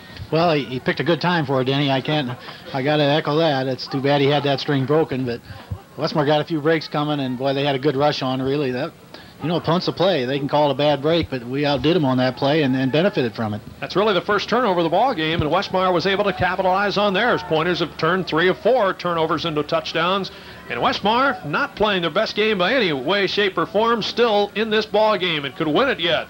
Baumgartner back to pass, rolling left, now takes a look, Krotzel in his face, McLeod there, pass is complete to Barry Rose, and he's going to be hit from both sides, down at about the 36, 37-yard line. Got a yard drive for Westmar. Took him a minute to go those 7 yards after the blocked kick. There's the get of Barry Rose, big hole off tackle, 40, 45, and down at about the 49-yard line. Barry Rose in a cloud of dust right down the middle of the field. Pass catcher, and he set an NAI record this year for catching passes. Here's Baumgartner rolling to the left. Rolling, hit as he lets it go, juggling and dropped finally by Majors.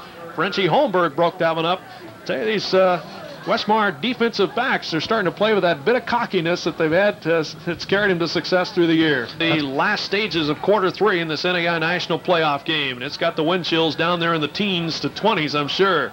Pass over the middle and almost picked off. Should have had one. Westhoff had one in his hands, went through it, but that's a has-been. 5:51 to go before 3 quarters is history. Back to pass. Baumgartner up in the pocket, throws a bullet to Kinney, breaks a tackle, and Westhoff takes him down at about the 33-yard line.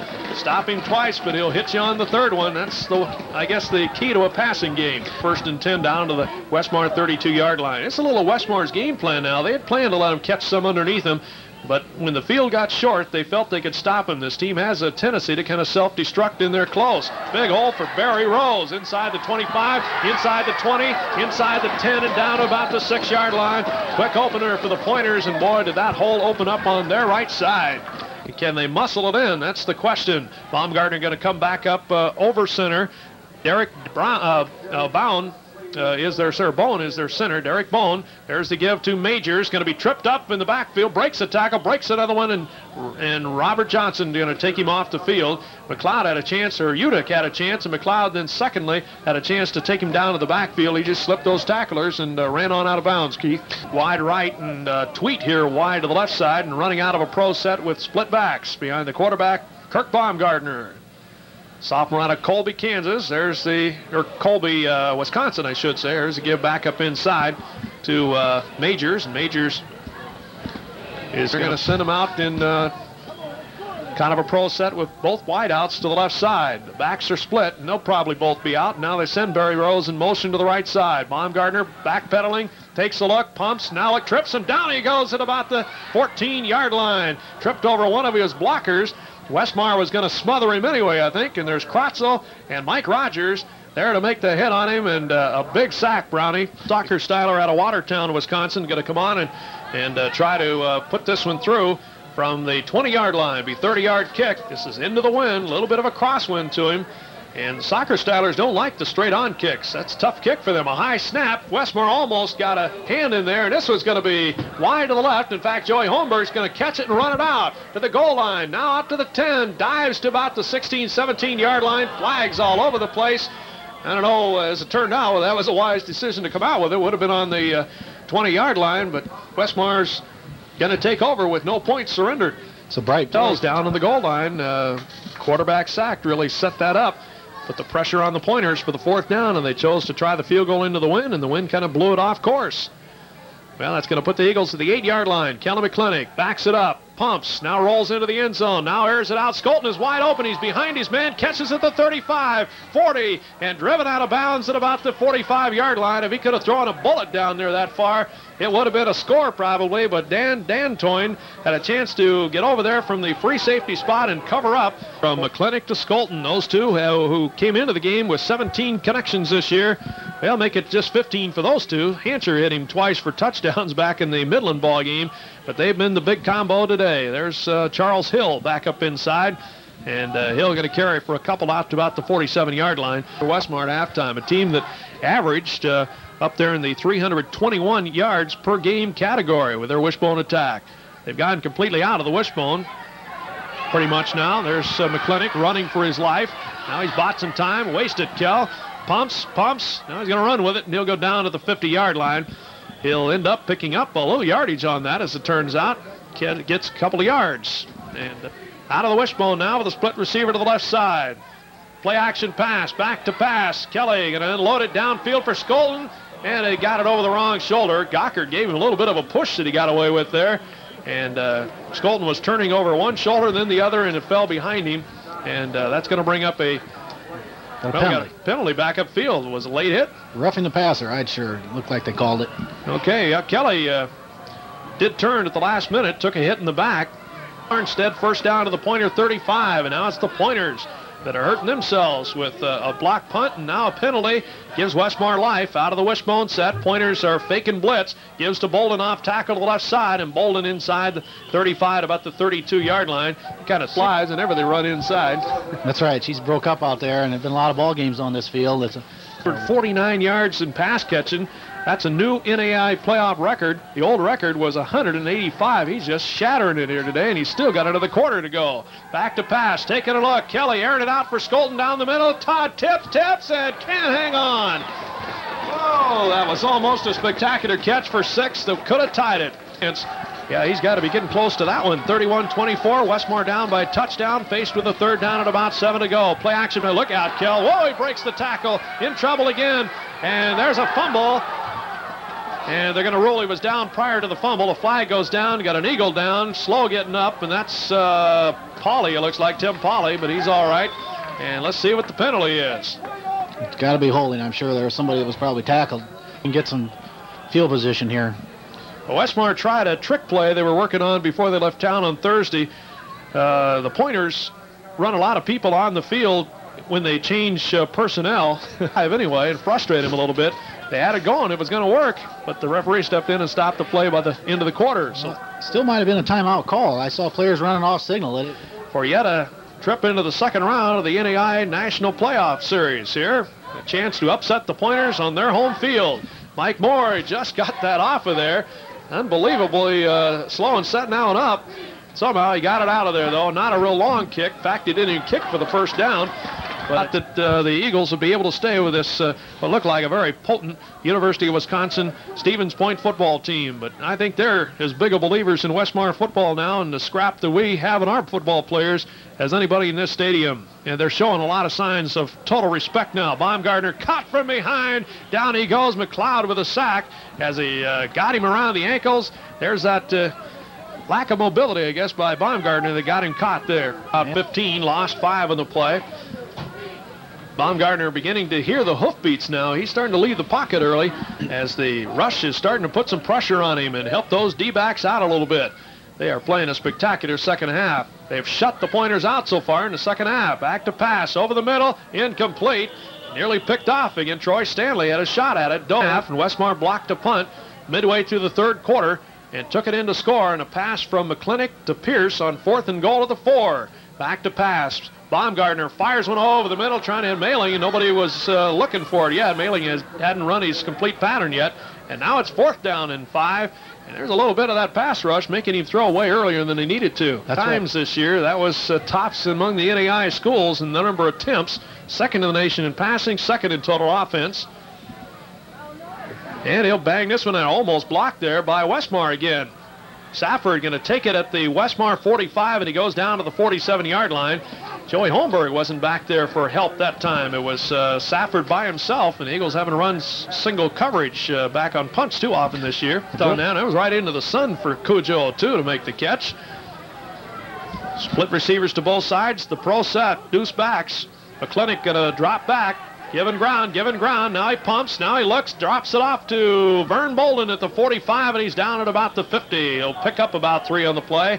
And with 13:39 to go this afternoon, they got another flag down. Back upfield, and the indications are it's going to be against Westmar's offensive line blockers. Holding. Tough Nebraska to Doane, 9-7.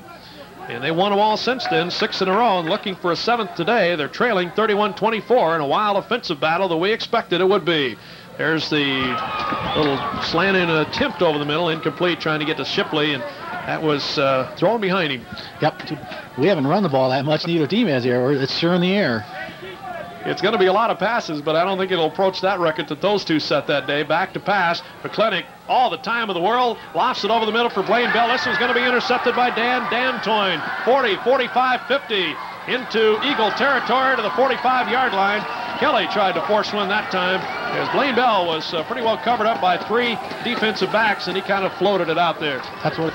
And the Pointers come out, 1st and 10 of the Westmar 46, so that's kind of brought their sidelines to life again. They were kind of down here in the second half. They haven't scored yet. Their offense all of a sudden is sputtering. The Eagles have shut them down.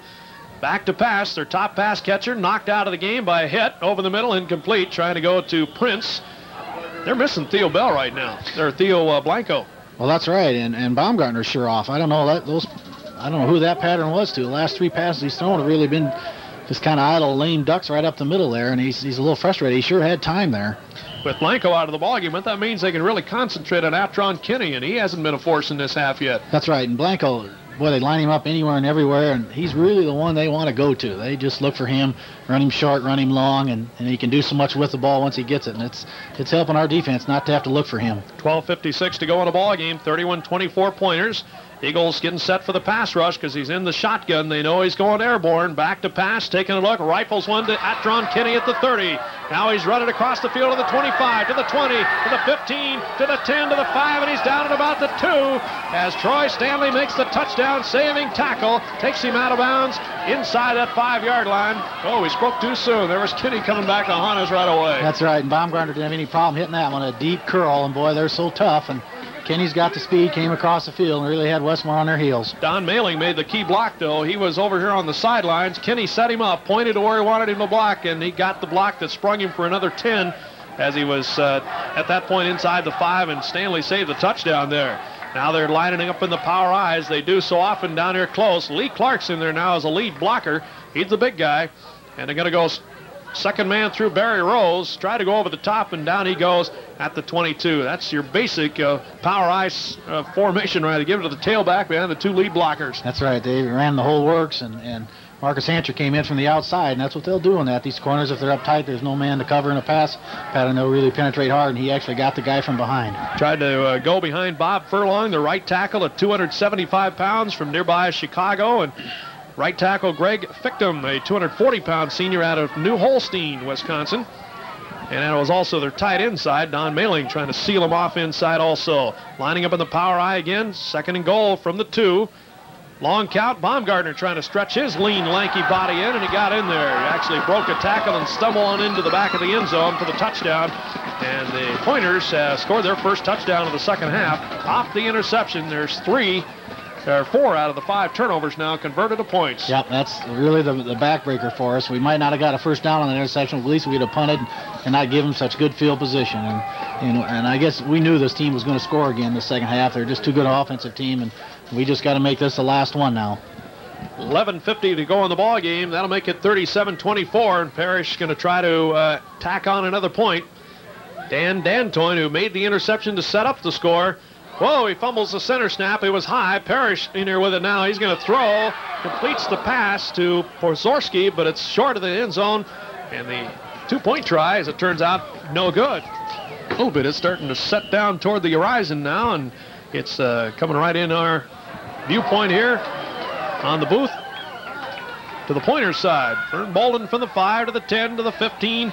Out over the 15, about the 18, 19-yard line. Fumble again, but I think it was after the fact. They're scrambling for the football. Boy, this especially team stuff's been adventuresome today. That's right. It's been cross your fingers, and boy, they ruled out a live fumble. Vernon Bolden again having a hard time hanging on to it, and he got into a big pile there, and I just thought they were going to rule that dead. But back again, swings some momentum now. We got Blaine Bell split wide to the left. Got a slot here to the left side now, and a lone setback. This is a unique formation for Westmar. Back to pass. McClintock looking for Bell out there on the sideline. Lost it. Intercepted at the 35, 25, 20 to the 15 to the 10 to the 5. Touchdown. That ought to do it. Oh, baby. There was a big interception by Craig Verhagen, a freshman out of Little Chute, Wisconsin. And he went right down the chute to the touchdown. That's right. Played the ball away. Got a hand on it. Tipped it right in front of himself. And boy, I hate to see that. We hand it to him every time. Now, this was a direct one. And what is that, 6 or 7 turnovers now, and that's really got to be a backbreaker for Westmar. You just can't win ball games, especially playoff ball games, turning the ball over that many times.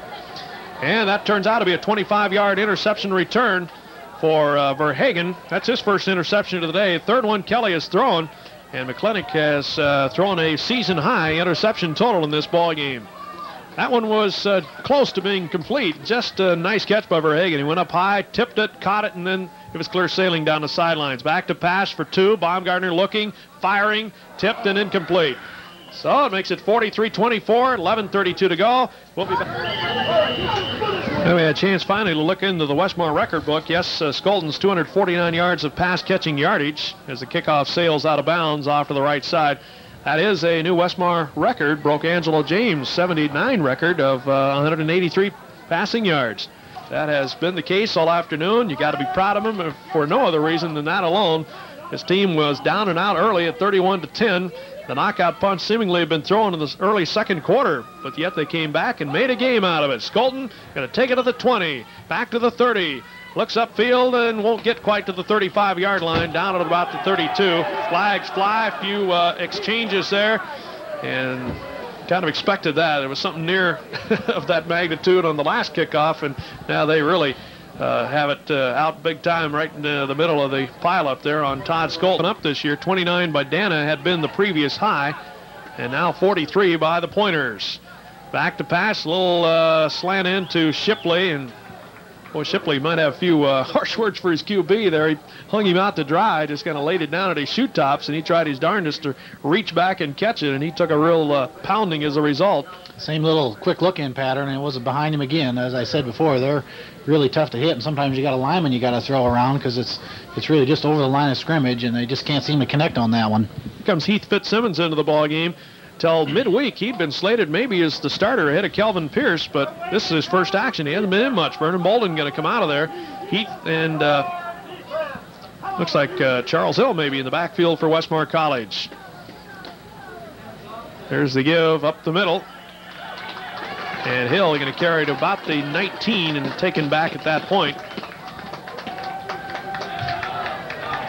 Heading to Westmar, not running for the kind of yardage that we're normally accustomed to. They usually have up there in the 200, 250 category against tough opponents by this time.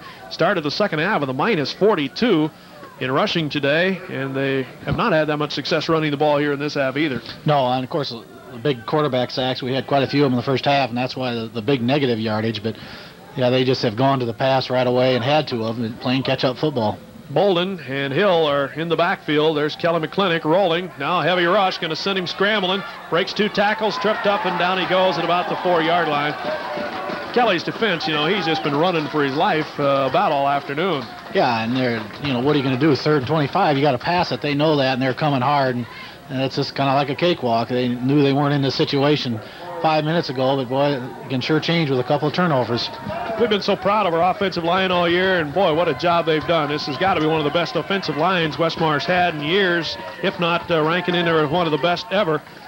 But I knew that was going to be a key today. How could we handle the big people up front? And there's been times today it's been a little mismatched. That's right. There's no question. They got us pretty strong pound for pound officially on their offense to our defense, and it's been a mismatch.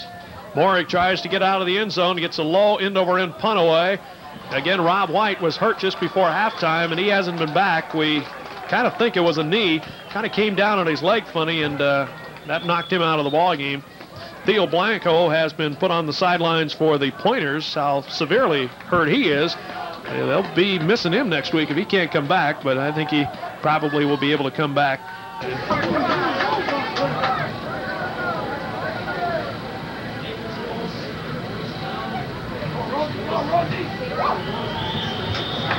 Pointers put it back in play and pitch out to Barry Rose to the short side, and Rose going to go inside the 20 to about the 19, well, they're going to mark it better than that, about the 16, 17-yard line, as that's a play Westmar's used very successfully this year, Keith. Yeah, I guess I'm sure they've seen that one on the film enough and got him 5 yards. They run the football a lot more the second half than they did in the first half, and they're more concerned about wrecking some time off that clock now, especially with a 19-point lead. They're really not too concerned about more points. They probably have enough if they can just keep that clock running. Down to the 9:44 mark. Baumgartner back. He is looking for more. Over the middle. Atron Kinney wide open. Joey Holmberg slipped a little bit on the cut, and he got inside of Joey, and Kinney doesn't need much area to catch the ball, and he had about 4 steps. No, perfect timing on the pattern. Made his break, looked, and the ball was there. Great catch. It wasn't really great. It wasn't hard to do, but he did bring it in and got him another touchdown. That one was well thrown by Baumgartner. He laid that one right in there. That's right. He's got the wind behind him yet now, and then things are really going good, and Westmar's Dobbers are down, and it just makes it that much easier. 49-24, and the point after try by Parrish. The football team from Wisconsin-Stevens Point apparently going to win their first playoff game in their school's history. Their team's got a legitimate shot at the national title, I think, with their offense. The placement, the kick by Parrish is in there. It's good. And that'll make it 50-24. They've hit the 50-point mark now for the 4th time this season. Back in a moment. And there's Dietz going to kick it off for the Pointers. Going to be end over end. Taking it about the 6 by Vern Bolden to the 10 to the 15 to the 20. Whoa, he found a little bit of a seam and almost got free to the sidelines. He was just ready to start looking for that alley to the outside, and he was taken down at about the 33-yard line, where the Eagles will bring on the offense again. And this is really where turnovers can mount up now, because we don't have any choice but to throw the football. Might as well not just play the string out. We got to have some points and as many as we can score in this shorter period of time that's left. That's 24 right. Game early in the 4th quarter after a blocked 3rd quarter punt. Gave Westmar a touchdown to draw it within a score. But 3 quick ones now in a short period of time, of the Pointers have put it out of reach. And Westmar's in a big catch-up roll now. McClintock going to carry out over the 35, about the 37-yard line. Tuned in to KLEM, Lamar's, Iowa. Good to have you aboard on this Saturday afternoon. Apparently the season finale for Westmar, as the Eagles are a little short on time and a lot of points behind now with 6 left to go in this football game. But what a courageous effort here these kids have put forth, and proudest punch of them. I know they're not going to quit on it at this stage. That was a 2-play, 21-yard drive of the Pointers on that last score. There's Charles Hill going out over the 40 to the 45, 46-yard line. And Hill going to be driven out of bounds. 2 of those passes Blanco caught one and ran for one before leaving the ball game at halftime. There's the give to Vern Bolden. He'll carry it about the 49-yard line. Looks like Westmar is going to come right at him with a running game now and at least show them what they've done well all season. Well, that's right, and maybe there's a little pride here, so to speak, too, and try and grind it out and have some control here. And of course, we know that some of these bats can break it for the big ones, and they've done it before, and that's maybe what they're hoping for a little bit here, too. Well, they're definitely sitting back looking for the passing game, so we might as well run it. There's got to be some openings inside. They got to be playing it soft up front. And I'm sure that's the thinking behind going to the running game at this point, trailing 50-24, down by 26 points. Well, we've seen how explosive this Pointer offense is. They have racked off some quick touchdowns here in the first 6 minutes of this last quarter. Over the middle, he goes toward Todd Skolton, and again McClintock overthrows him. That was 7:59 left to go in this ball game. Westmar down by 26 points at 50-24.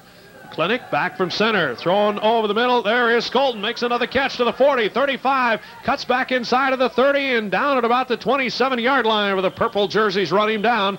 Skolton kind of ran it underneath and kind of scraped his defender off. Game of his career here in what may be his last as a collegiate. Over the middle, tipped in, almost intercepted. Tried to go to Skolton on a slant in, and Kelly was hoping and praying there as he tried to thread the needle, and there wasn't much of an opening there. About 9,100 students. Westmar at 450 full-time students. Quite a mismatch here today. There was a pass intended for Skolton for the corner of the end zone, and Westmar does on an all-out passing game like they've had to go here today. Can't already fault him for throwing it into the enemy's hands a few times. Lofts this one up here for grabs. This is going to be incomplete. Could have been intercepted again by Dan Toyne, and Blaine Bell came back and helped break that one up. They made like defensive backs, and Kelly was just hoping and praying that one too, putting it up for grabs and hoping the right guy got under it. Somebody down the field patterns, they need to spell Blaine Bell or Todd Skolton from time to time. Well, there's a blitz. Kelly McClintock picked it up and rolled out of there. Now he's in trouble. Now he's up the middle. Got a flag down. It'll be holding on Westmar. Lofts it toward the end zone. It's going to be intercepted. And this is going to be returned out of the end zone by Gockard. And he'll be out to almost the 24-yard line. Flags go down all over the place. And, well, that was kind of a strange play. It's almost like the play had ended. The Pointers kind of showing disgust, like maybe some of that's against them. On the play, I would think, because it all came prior to the interception. They'd have to give them the down over again if they took it. 1st and 10 for the Pointers. And we got 6:59 left to play in the ball game. Baumgartner back from center. They're not going to go away from their game any. There's a pass. Whoa, good hit over there by Joey Holmberg. And Joey kind of slow getting up there. Joey's got a bad shoulder. I think that hurt Joey a little bit as he came up and hit Barry Rose from the blind side. He could see that one coming, and he came right up and stung him. And Joey's that kind of kid that wouldn't dare let him know it hurt him. But you could tell it stung him a little bit. That was a jarring one where Rose is a solid kid. And Joey kind of come up and put the hit on him blind side, and it was solid shoulder right into the thighs. And Rose's progress came to an abrupt stop. Picked up about 3 on the play. It's 2nd down and 7. Baumgartner back again. Slips up in the pocket. Now he's scrambling to the 30. Going to go out of bounds at about the 24-yard line. Last meeting these two will ever have, unless they would meet somewhere down the road again in a playoff situation. But, of course, the Pointers are at a position they can vary from NCAA Division III as here. At least they've settled things down a little bit. And the Pointers prance up to the line of scrimmage, beginning to look every bit like the winner here of their first ever W in a playoff game. They've played 3 now, and they haven't won any of them till now. Here they get to this Portkowski kid, or Przorski, I should say, and Przorski is going to carry out over the 50 to the Westmar 45-yard line. That's going to be a gain of about 9, and it's going to be a 2nd down, short yardage situation. 5:52 left to go in the ball game. Well, I guess we've seen this out of our Westmar football team this year. They're a scrappy bunch, and as Randy said, it's not always the way I particularly personally want to play. I want them to be aggressive, but I'm not pleased, and I know fans uptown aren't necessarily pleased with everything they see out of this football team. But he has made it clear Westmar is no longer going to be an intimidated football program wherever they go on the road. Pass over the middle to Tweet, who makes a diving catch at the 31. That's really frustrating for the defense. And Baumgartner still putting the ball airborne. Got receivers split to both sides. Kurt Westhoff showing blitz, and he was offsides. There's Pozorski again going to the sidelines, and out of bounds he goes. What the outcome turns out to be today, we've enjoyed it immensely. It's been quite an experience, quite a chance for our football program and the school itself in Northwest Iowa to get some recognition. I know a lot of folks in Wisconsin now know a lot more about the community of Lamar's, Iowa, because they've asked a lot of questions about us, about Westmar, and we've educated them. Oh, we've got the kicker, Joe Parrish, in here now running quarterback as they've retired Kirk Baumgartner for the day. He's going to roll to the right and keep it and take a pretty good hit at about the 25-yard line.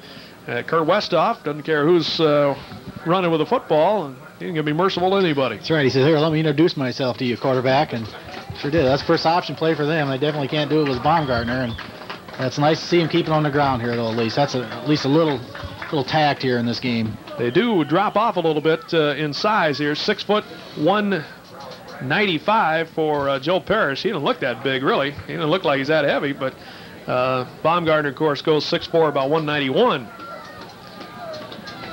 And Parrish actually is a freshman on this football team, so he might be the quarterback of the future when Baumgartner's days are over. There's a give up the middle to Pozorski, and Pozorski going to carry it about the 21-yard line. And we see Chad Shook get up off the bottom. See Wayne Udick up off the bottom, and J.R. Johnson, I should say, up off the bottom for Westmar College. 3:52 left to go. Story I did want to share with everybody, and before the day runs out, we will. Patrick Walton, who's been playing some defensive tackle for this football team, got his first taste of pheasant hunting in Northwest Iowa the other day, and Marcus Hancher did also. Defensive coach Mark Lord took him out and showed him what one was, and they got one, right? That's pheasant hunting in western Plymouth County. They did get one, and Patrick is so proud he carried it around in his pickup for 2 days showing everybody. So there's a broken play as they snap the football. Kind of a funny story. Delay a game going to be the call against the Pointers there as they throw flags. The funny part of the story was, I guess Walton had never even heard of a pheasant before, couldn't pronounce what it was, still can't, but he was so proud he had shot one down in Plymouth County, and he'll have something to go back to Wyandotte, New York, and tell the city boys about in Long Island. His experience of shooting pheasants in Iowa. I got to give him credit for knocking the thing down. I sure can't hit them, and I've done it before, so got to be a lot of fun for him. Yeah, there's probably a lot of hunters out there saying, oh, yeah, that makes sense. Yep. I've been hunting all my life and had a lot of negative days out there on the shooting grounds. Marcus Hancher said he'd never seen one, but he'd seen one in a book, he said. Back to pass. Parrish airing it out for the end zone. Seeloff is going to be there to break it up. Going downfield for Jim Prince. The ball game has transpired. I guess the Pointers just kind of showing their own message that we don't approve of the way things have gone today, necessarily out of the way you guys have treated us sometimes, so take this. They wouldn't be opposed to putting some more points on, I wouldn't think. 50-24, and as I mentioned, it may be the last ever meeting between the two schools. There won't ever be a retaliatory attempt. There's a pass catch over the middle for the first down. This is a backup wide receiver. And boy, this guy's a target, I'll tell you. Todd Bonlander. He's a 6'7", 230-pound freshman out of Fond du Lac, Wisconsin. I think I can find him in the secondary. He's a big one, that's for sure, and a big target. And then Parrish took a couple shots, but he managed to get a pass downfield and complete it. Down to the 12.5-yard line. It's going to be a 1st and 10 there. Down to the 3-minute mark in this ball game. And a long one with all the passing. Hope you enjoyed it, though, and got to be proud of our Westmar football team, who will be heading back after a meal here on campus, heading back to Lamar's, Iowa. There's the pitch out to Barry Rose, and he'll go inside the 10 to about the 8-yard line. Defense has just flat out been on the field way too much today, Brownie, and they're a fatigued football team. They're going to rest well tonight. Well, they're emotionally drained and physically drained right now, and it's too bad they're going to probably get scored on here again. Looks like, because they're just down and out and mentally out of the game right now. They're beaten, but it's too bad the way it had to happen. But they've done a great job. It's been a great year. If you stepped out for maybe a little snack in the kitchen, you missed a flurry of touchdowns that decided this one. They all came in a matter of about 2 minutes period of time early in this fourth quarter that made a 31-24 lead, 50-24. Whoa, did he get crunched from behind? That was Buck Rogers coming in for the weak side from behind and just did some headhunting there and leveled him. And Mark McLeod was there to get him on the other side. And Buck hadn't really had a good hit on anybody all day. McLeod's got a couple of sacks, but Buck really got his shot in there. That's right. This poor Parrish kid's really getting unloaded on, and think he's probably ready to say, hey, bring the first stringer back out of here. This is rough, but he's learning. 16 seniors are down to the last minute and a half of their college career, and we're going to miss them, doggone it. They played some great football here for Westmar.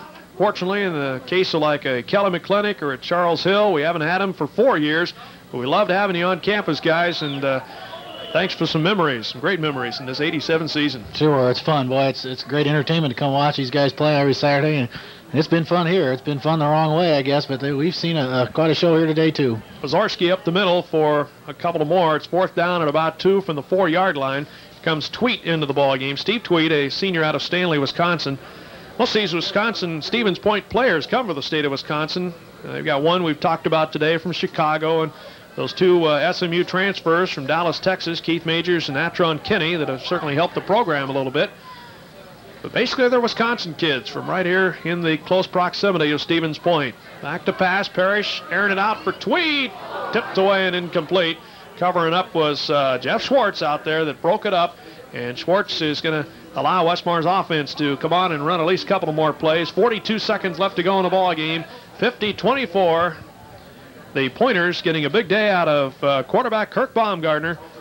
Baumgartner running for a touchdown, throwing for 4 others, and throwing a 2-point conversion pass. And the 3 Blitz Creek touchdowns within a 2-minute span of this 4th quarter allowed the Pointers to just put this thing out of reach. And not enough catch-up time for Westmar to get the job done here this afternoon. I think they, again, got to respect our program a little, Keith. We gave them quite a ball game today for most of 3 and partially a 4th quarter. Oh, no question about it. I think it's, it's frustrating to look at the scoreboard and realize what's going on here, but you got to come out. You can't make those mistakes. There's the give, second man through, Charles Hill. He'll go out to about the 6 and driven backwards, and I think that's exactly the tone Randy Smaza will take after the ball game. They've got to know they didn't play a very good first half, yet they were still in the ball game. They, I guess, have matured to that level that not playing their best against an exceptional football team, they had found ways, just invented ways virtually to keep in the hunt, and they were down to the last 17 seconds. Westmar probably will run the last play here of this ball game, and I think with no imagination at all, this could have been a much closer ball game and maybe even a Westmar victory if some other things had gone better for him. There's the quick dive up the middle. This is Heath Fitzsimmons, I think, getting a chance to carry the football. Down to the 3 zeros on the clock. She's over. The final 50-24. Wisconsin Stevens Point wins their first ever playoff game. Westmar will end the season at 8-3, but oh, Brownie, what an experience playing in the National NEI playoffs. Well, sure was exciting. I guess it's been a big build-up all week, anticipation, tremendous frustration how things happen. We'd sure like to see a cleaner game on Westmar's behalf as far as turnovers, penalties, hurt them so many times, and they learned a lesson. It's one thing to get here, it's another thing to win here, and you got to get here to try it, and that's what they did. Boy, hats off to them for that. But a good game. They got to feel good about it. They hit hard and played well, and all this David Goliath stuff. They found out this little David wasn't too tough or wasn't too bad after all. And again, they were not intimidated, as David and Goliath, the story goes, and of course they did end up having to really go to the air to try and win this ball game today, more than I think they even intended to maybe have a shot at this Pointer Ball Club. They went to the air a little more than they'd even anticipated.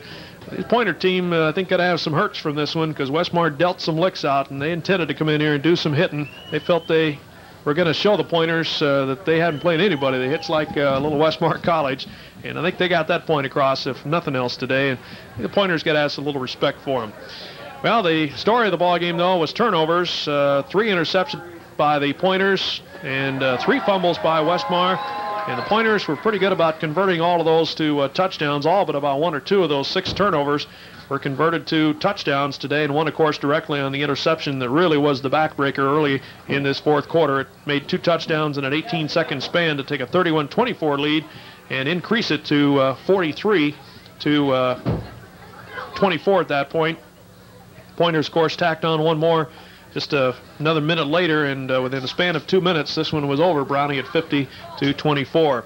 Well, we'll be back to put the finishing touches on the old season here after we take this final 60-second timeout.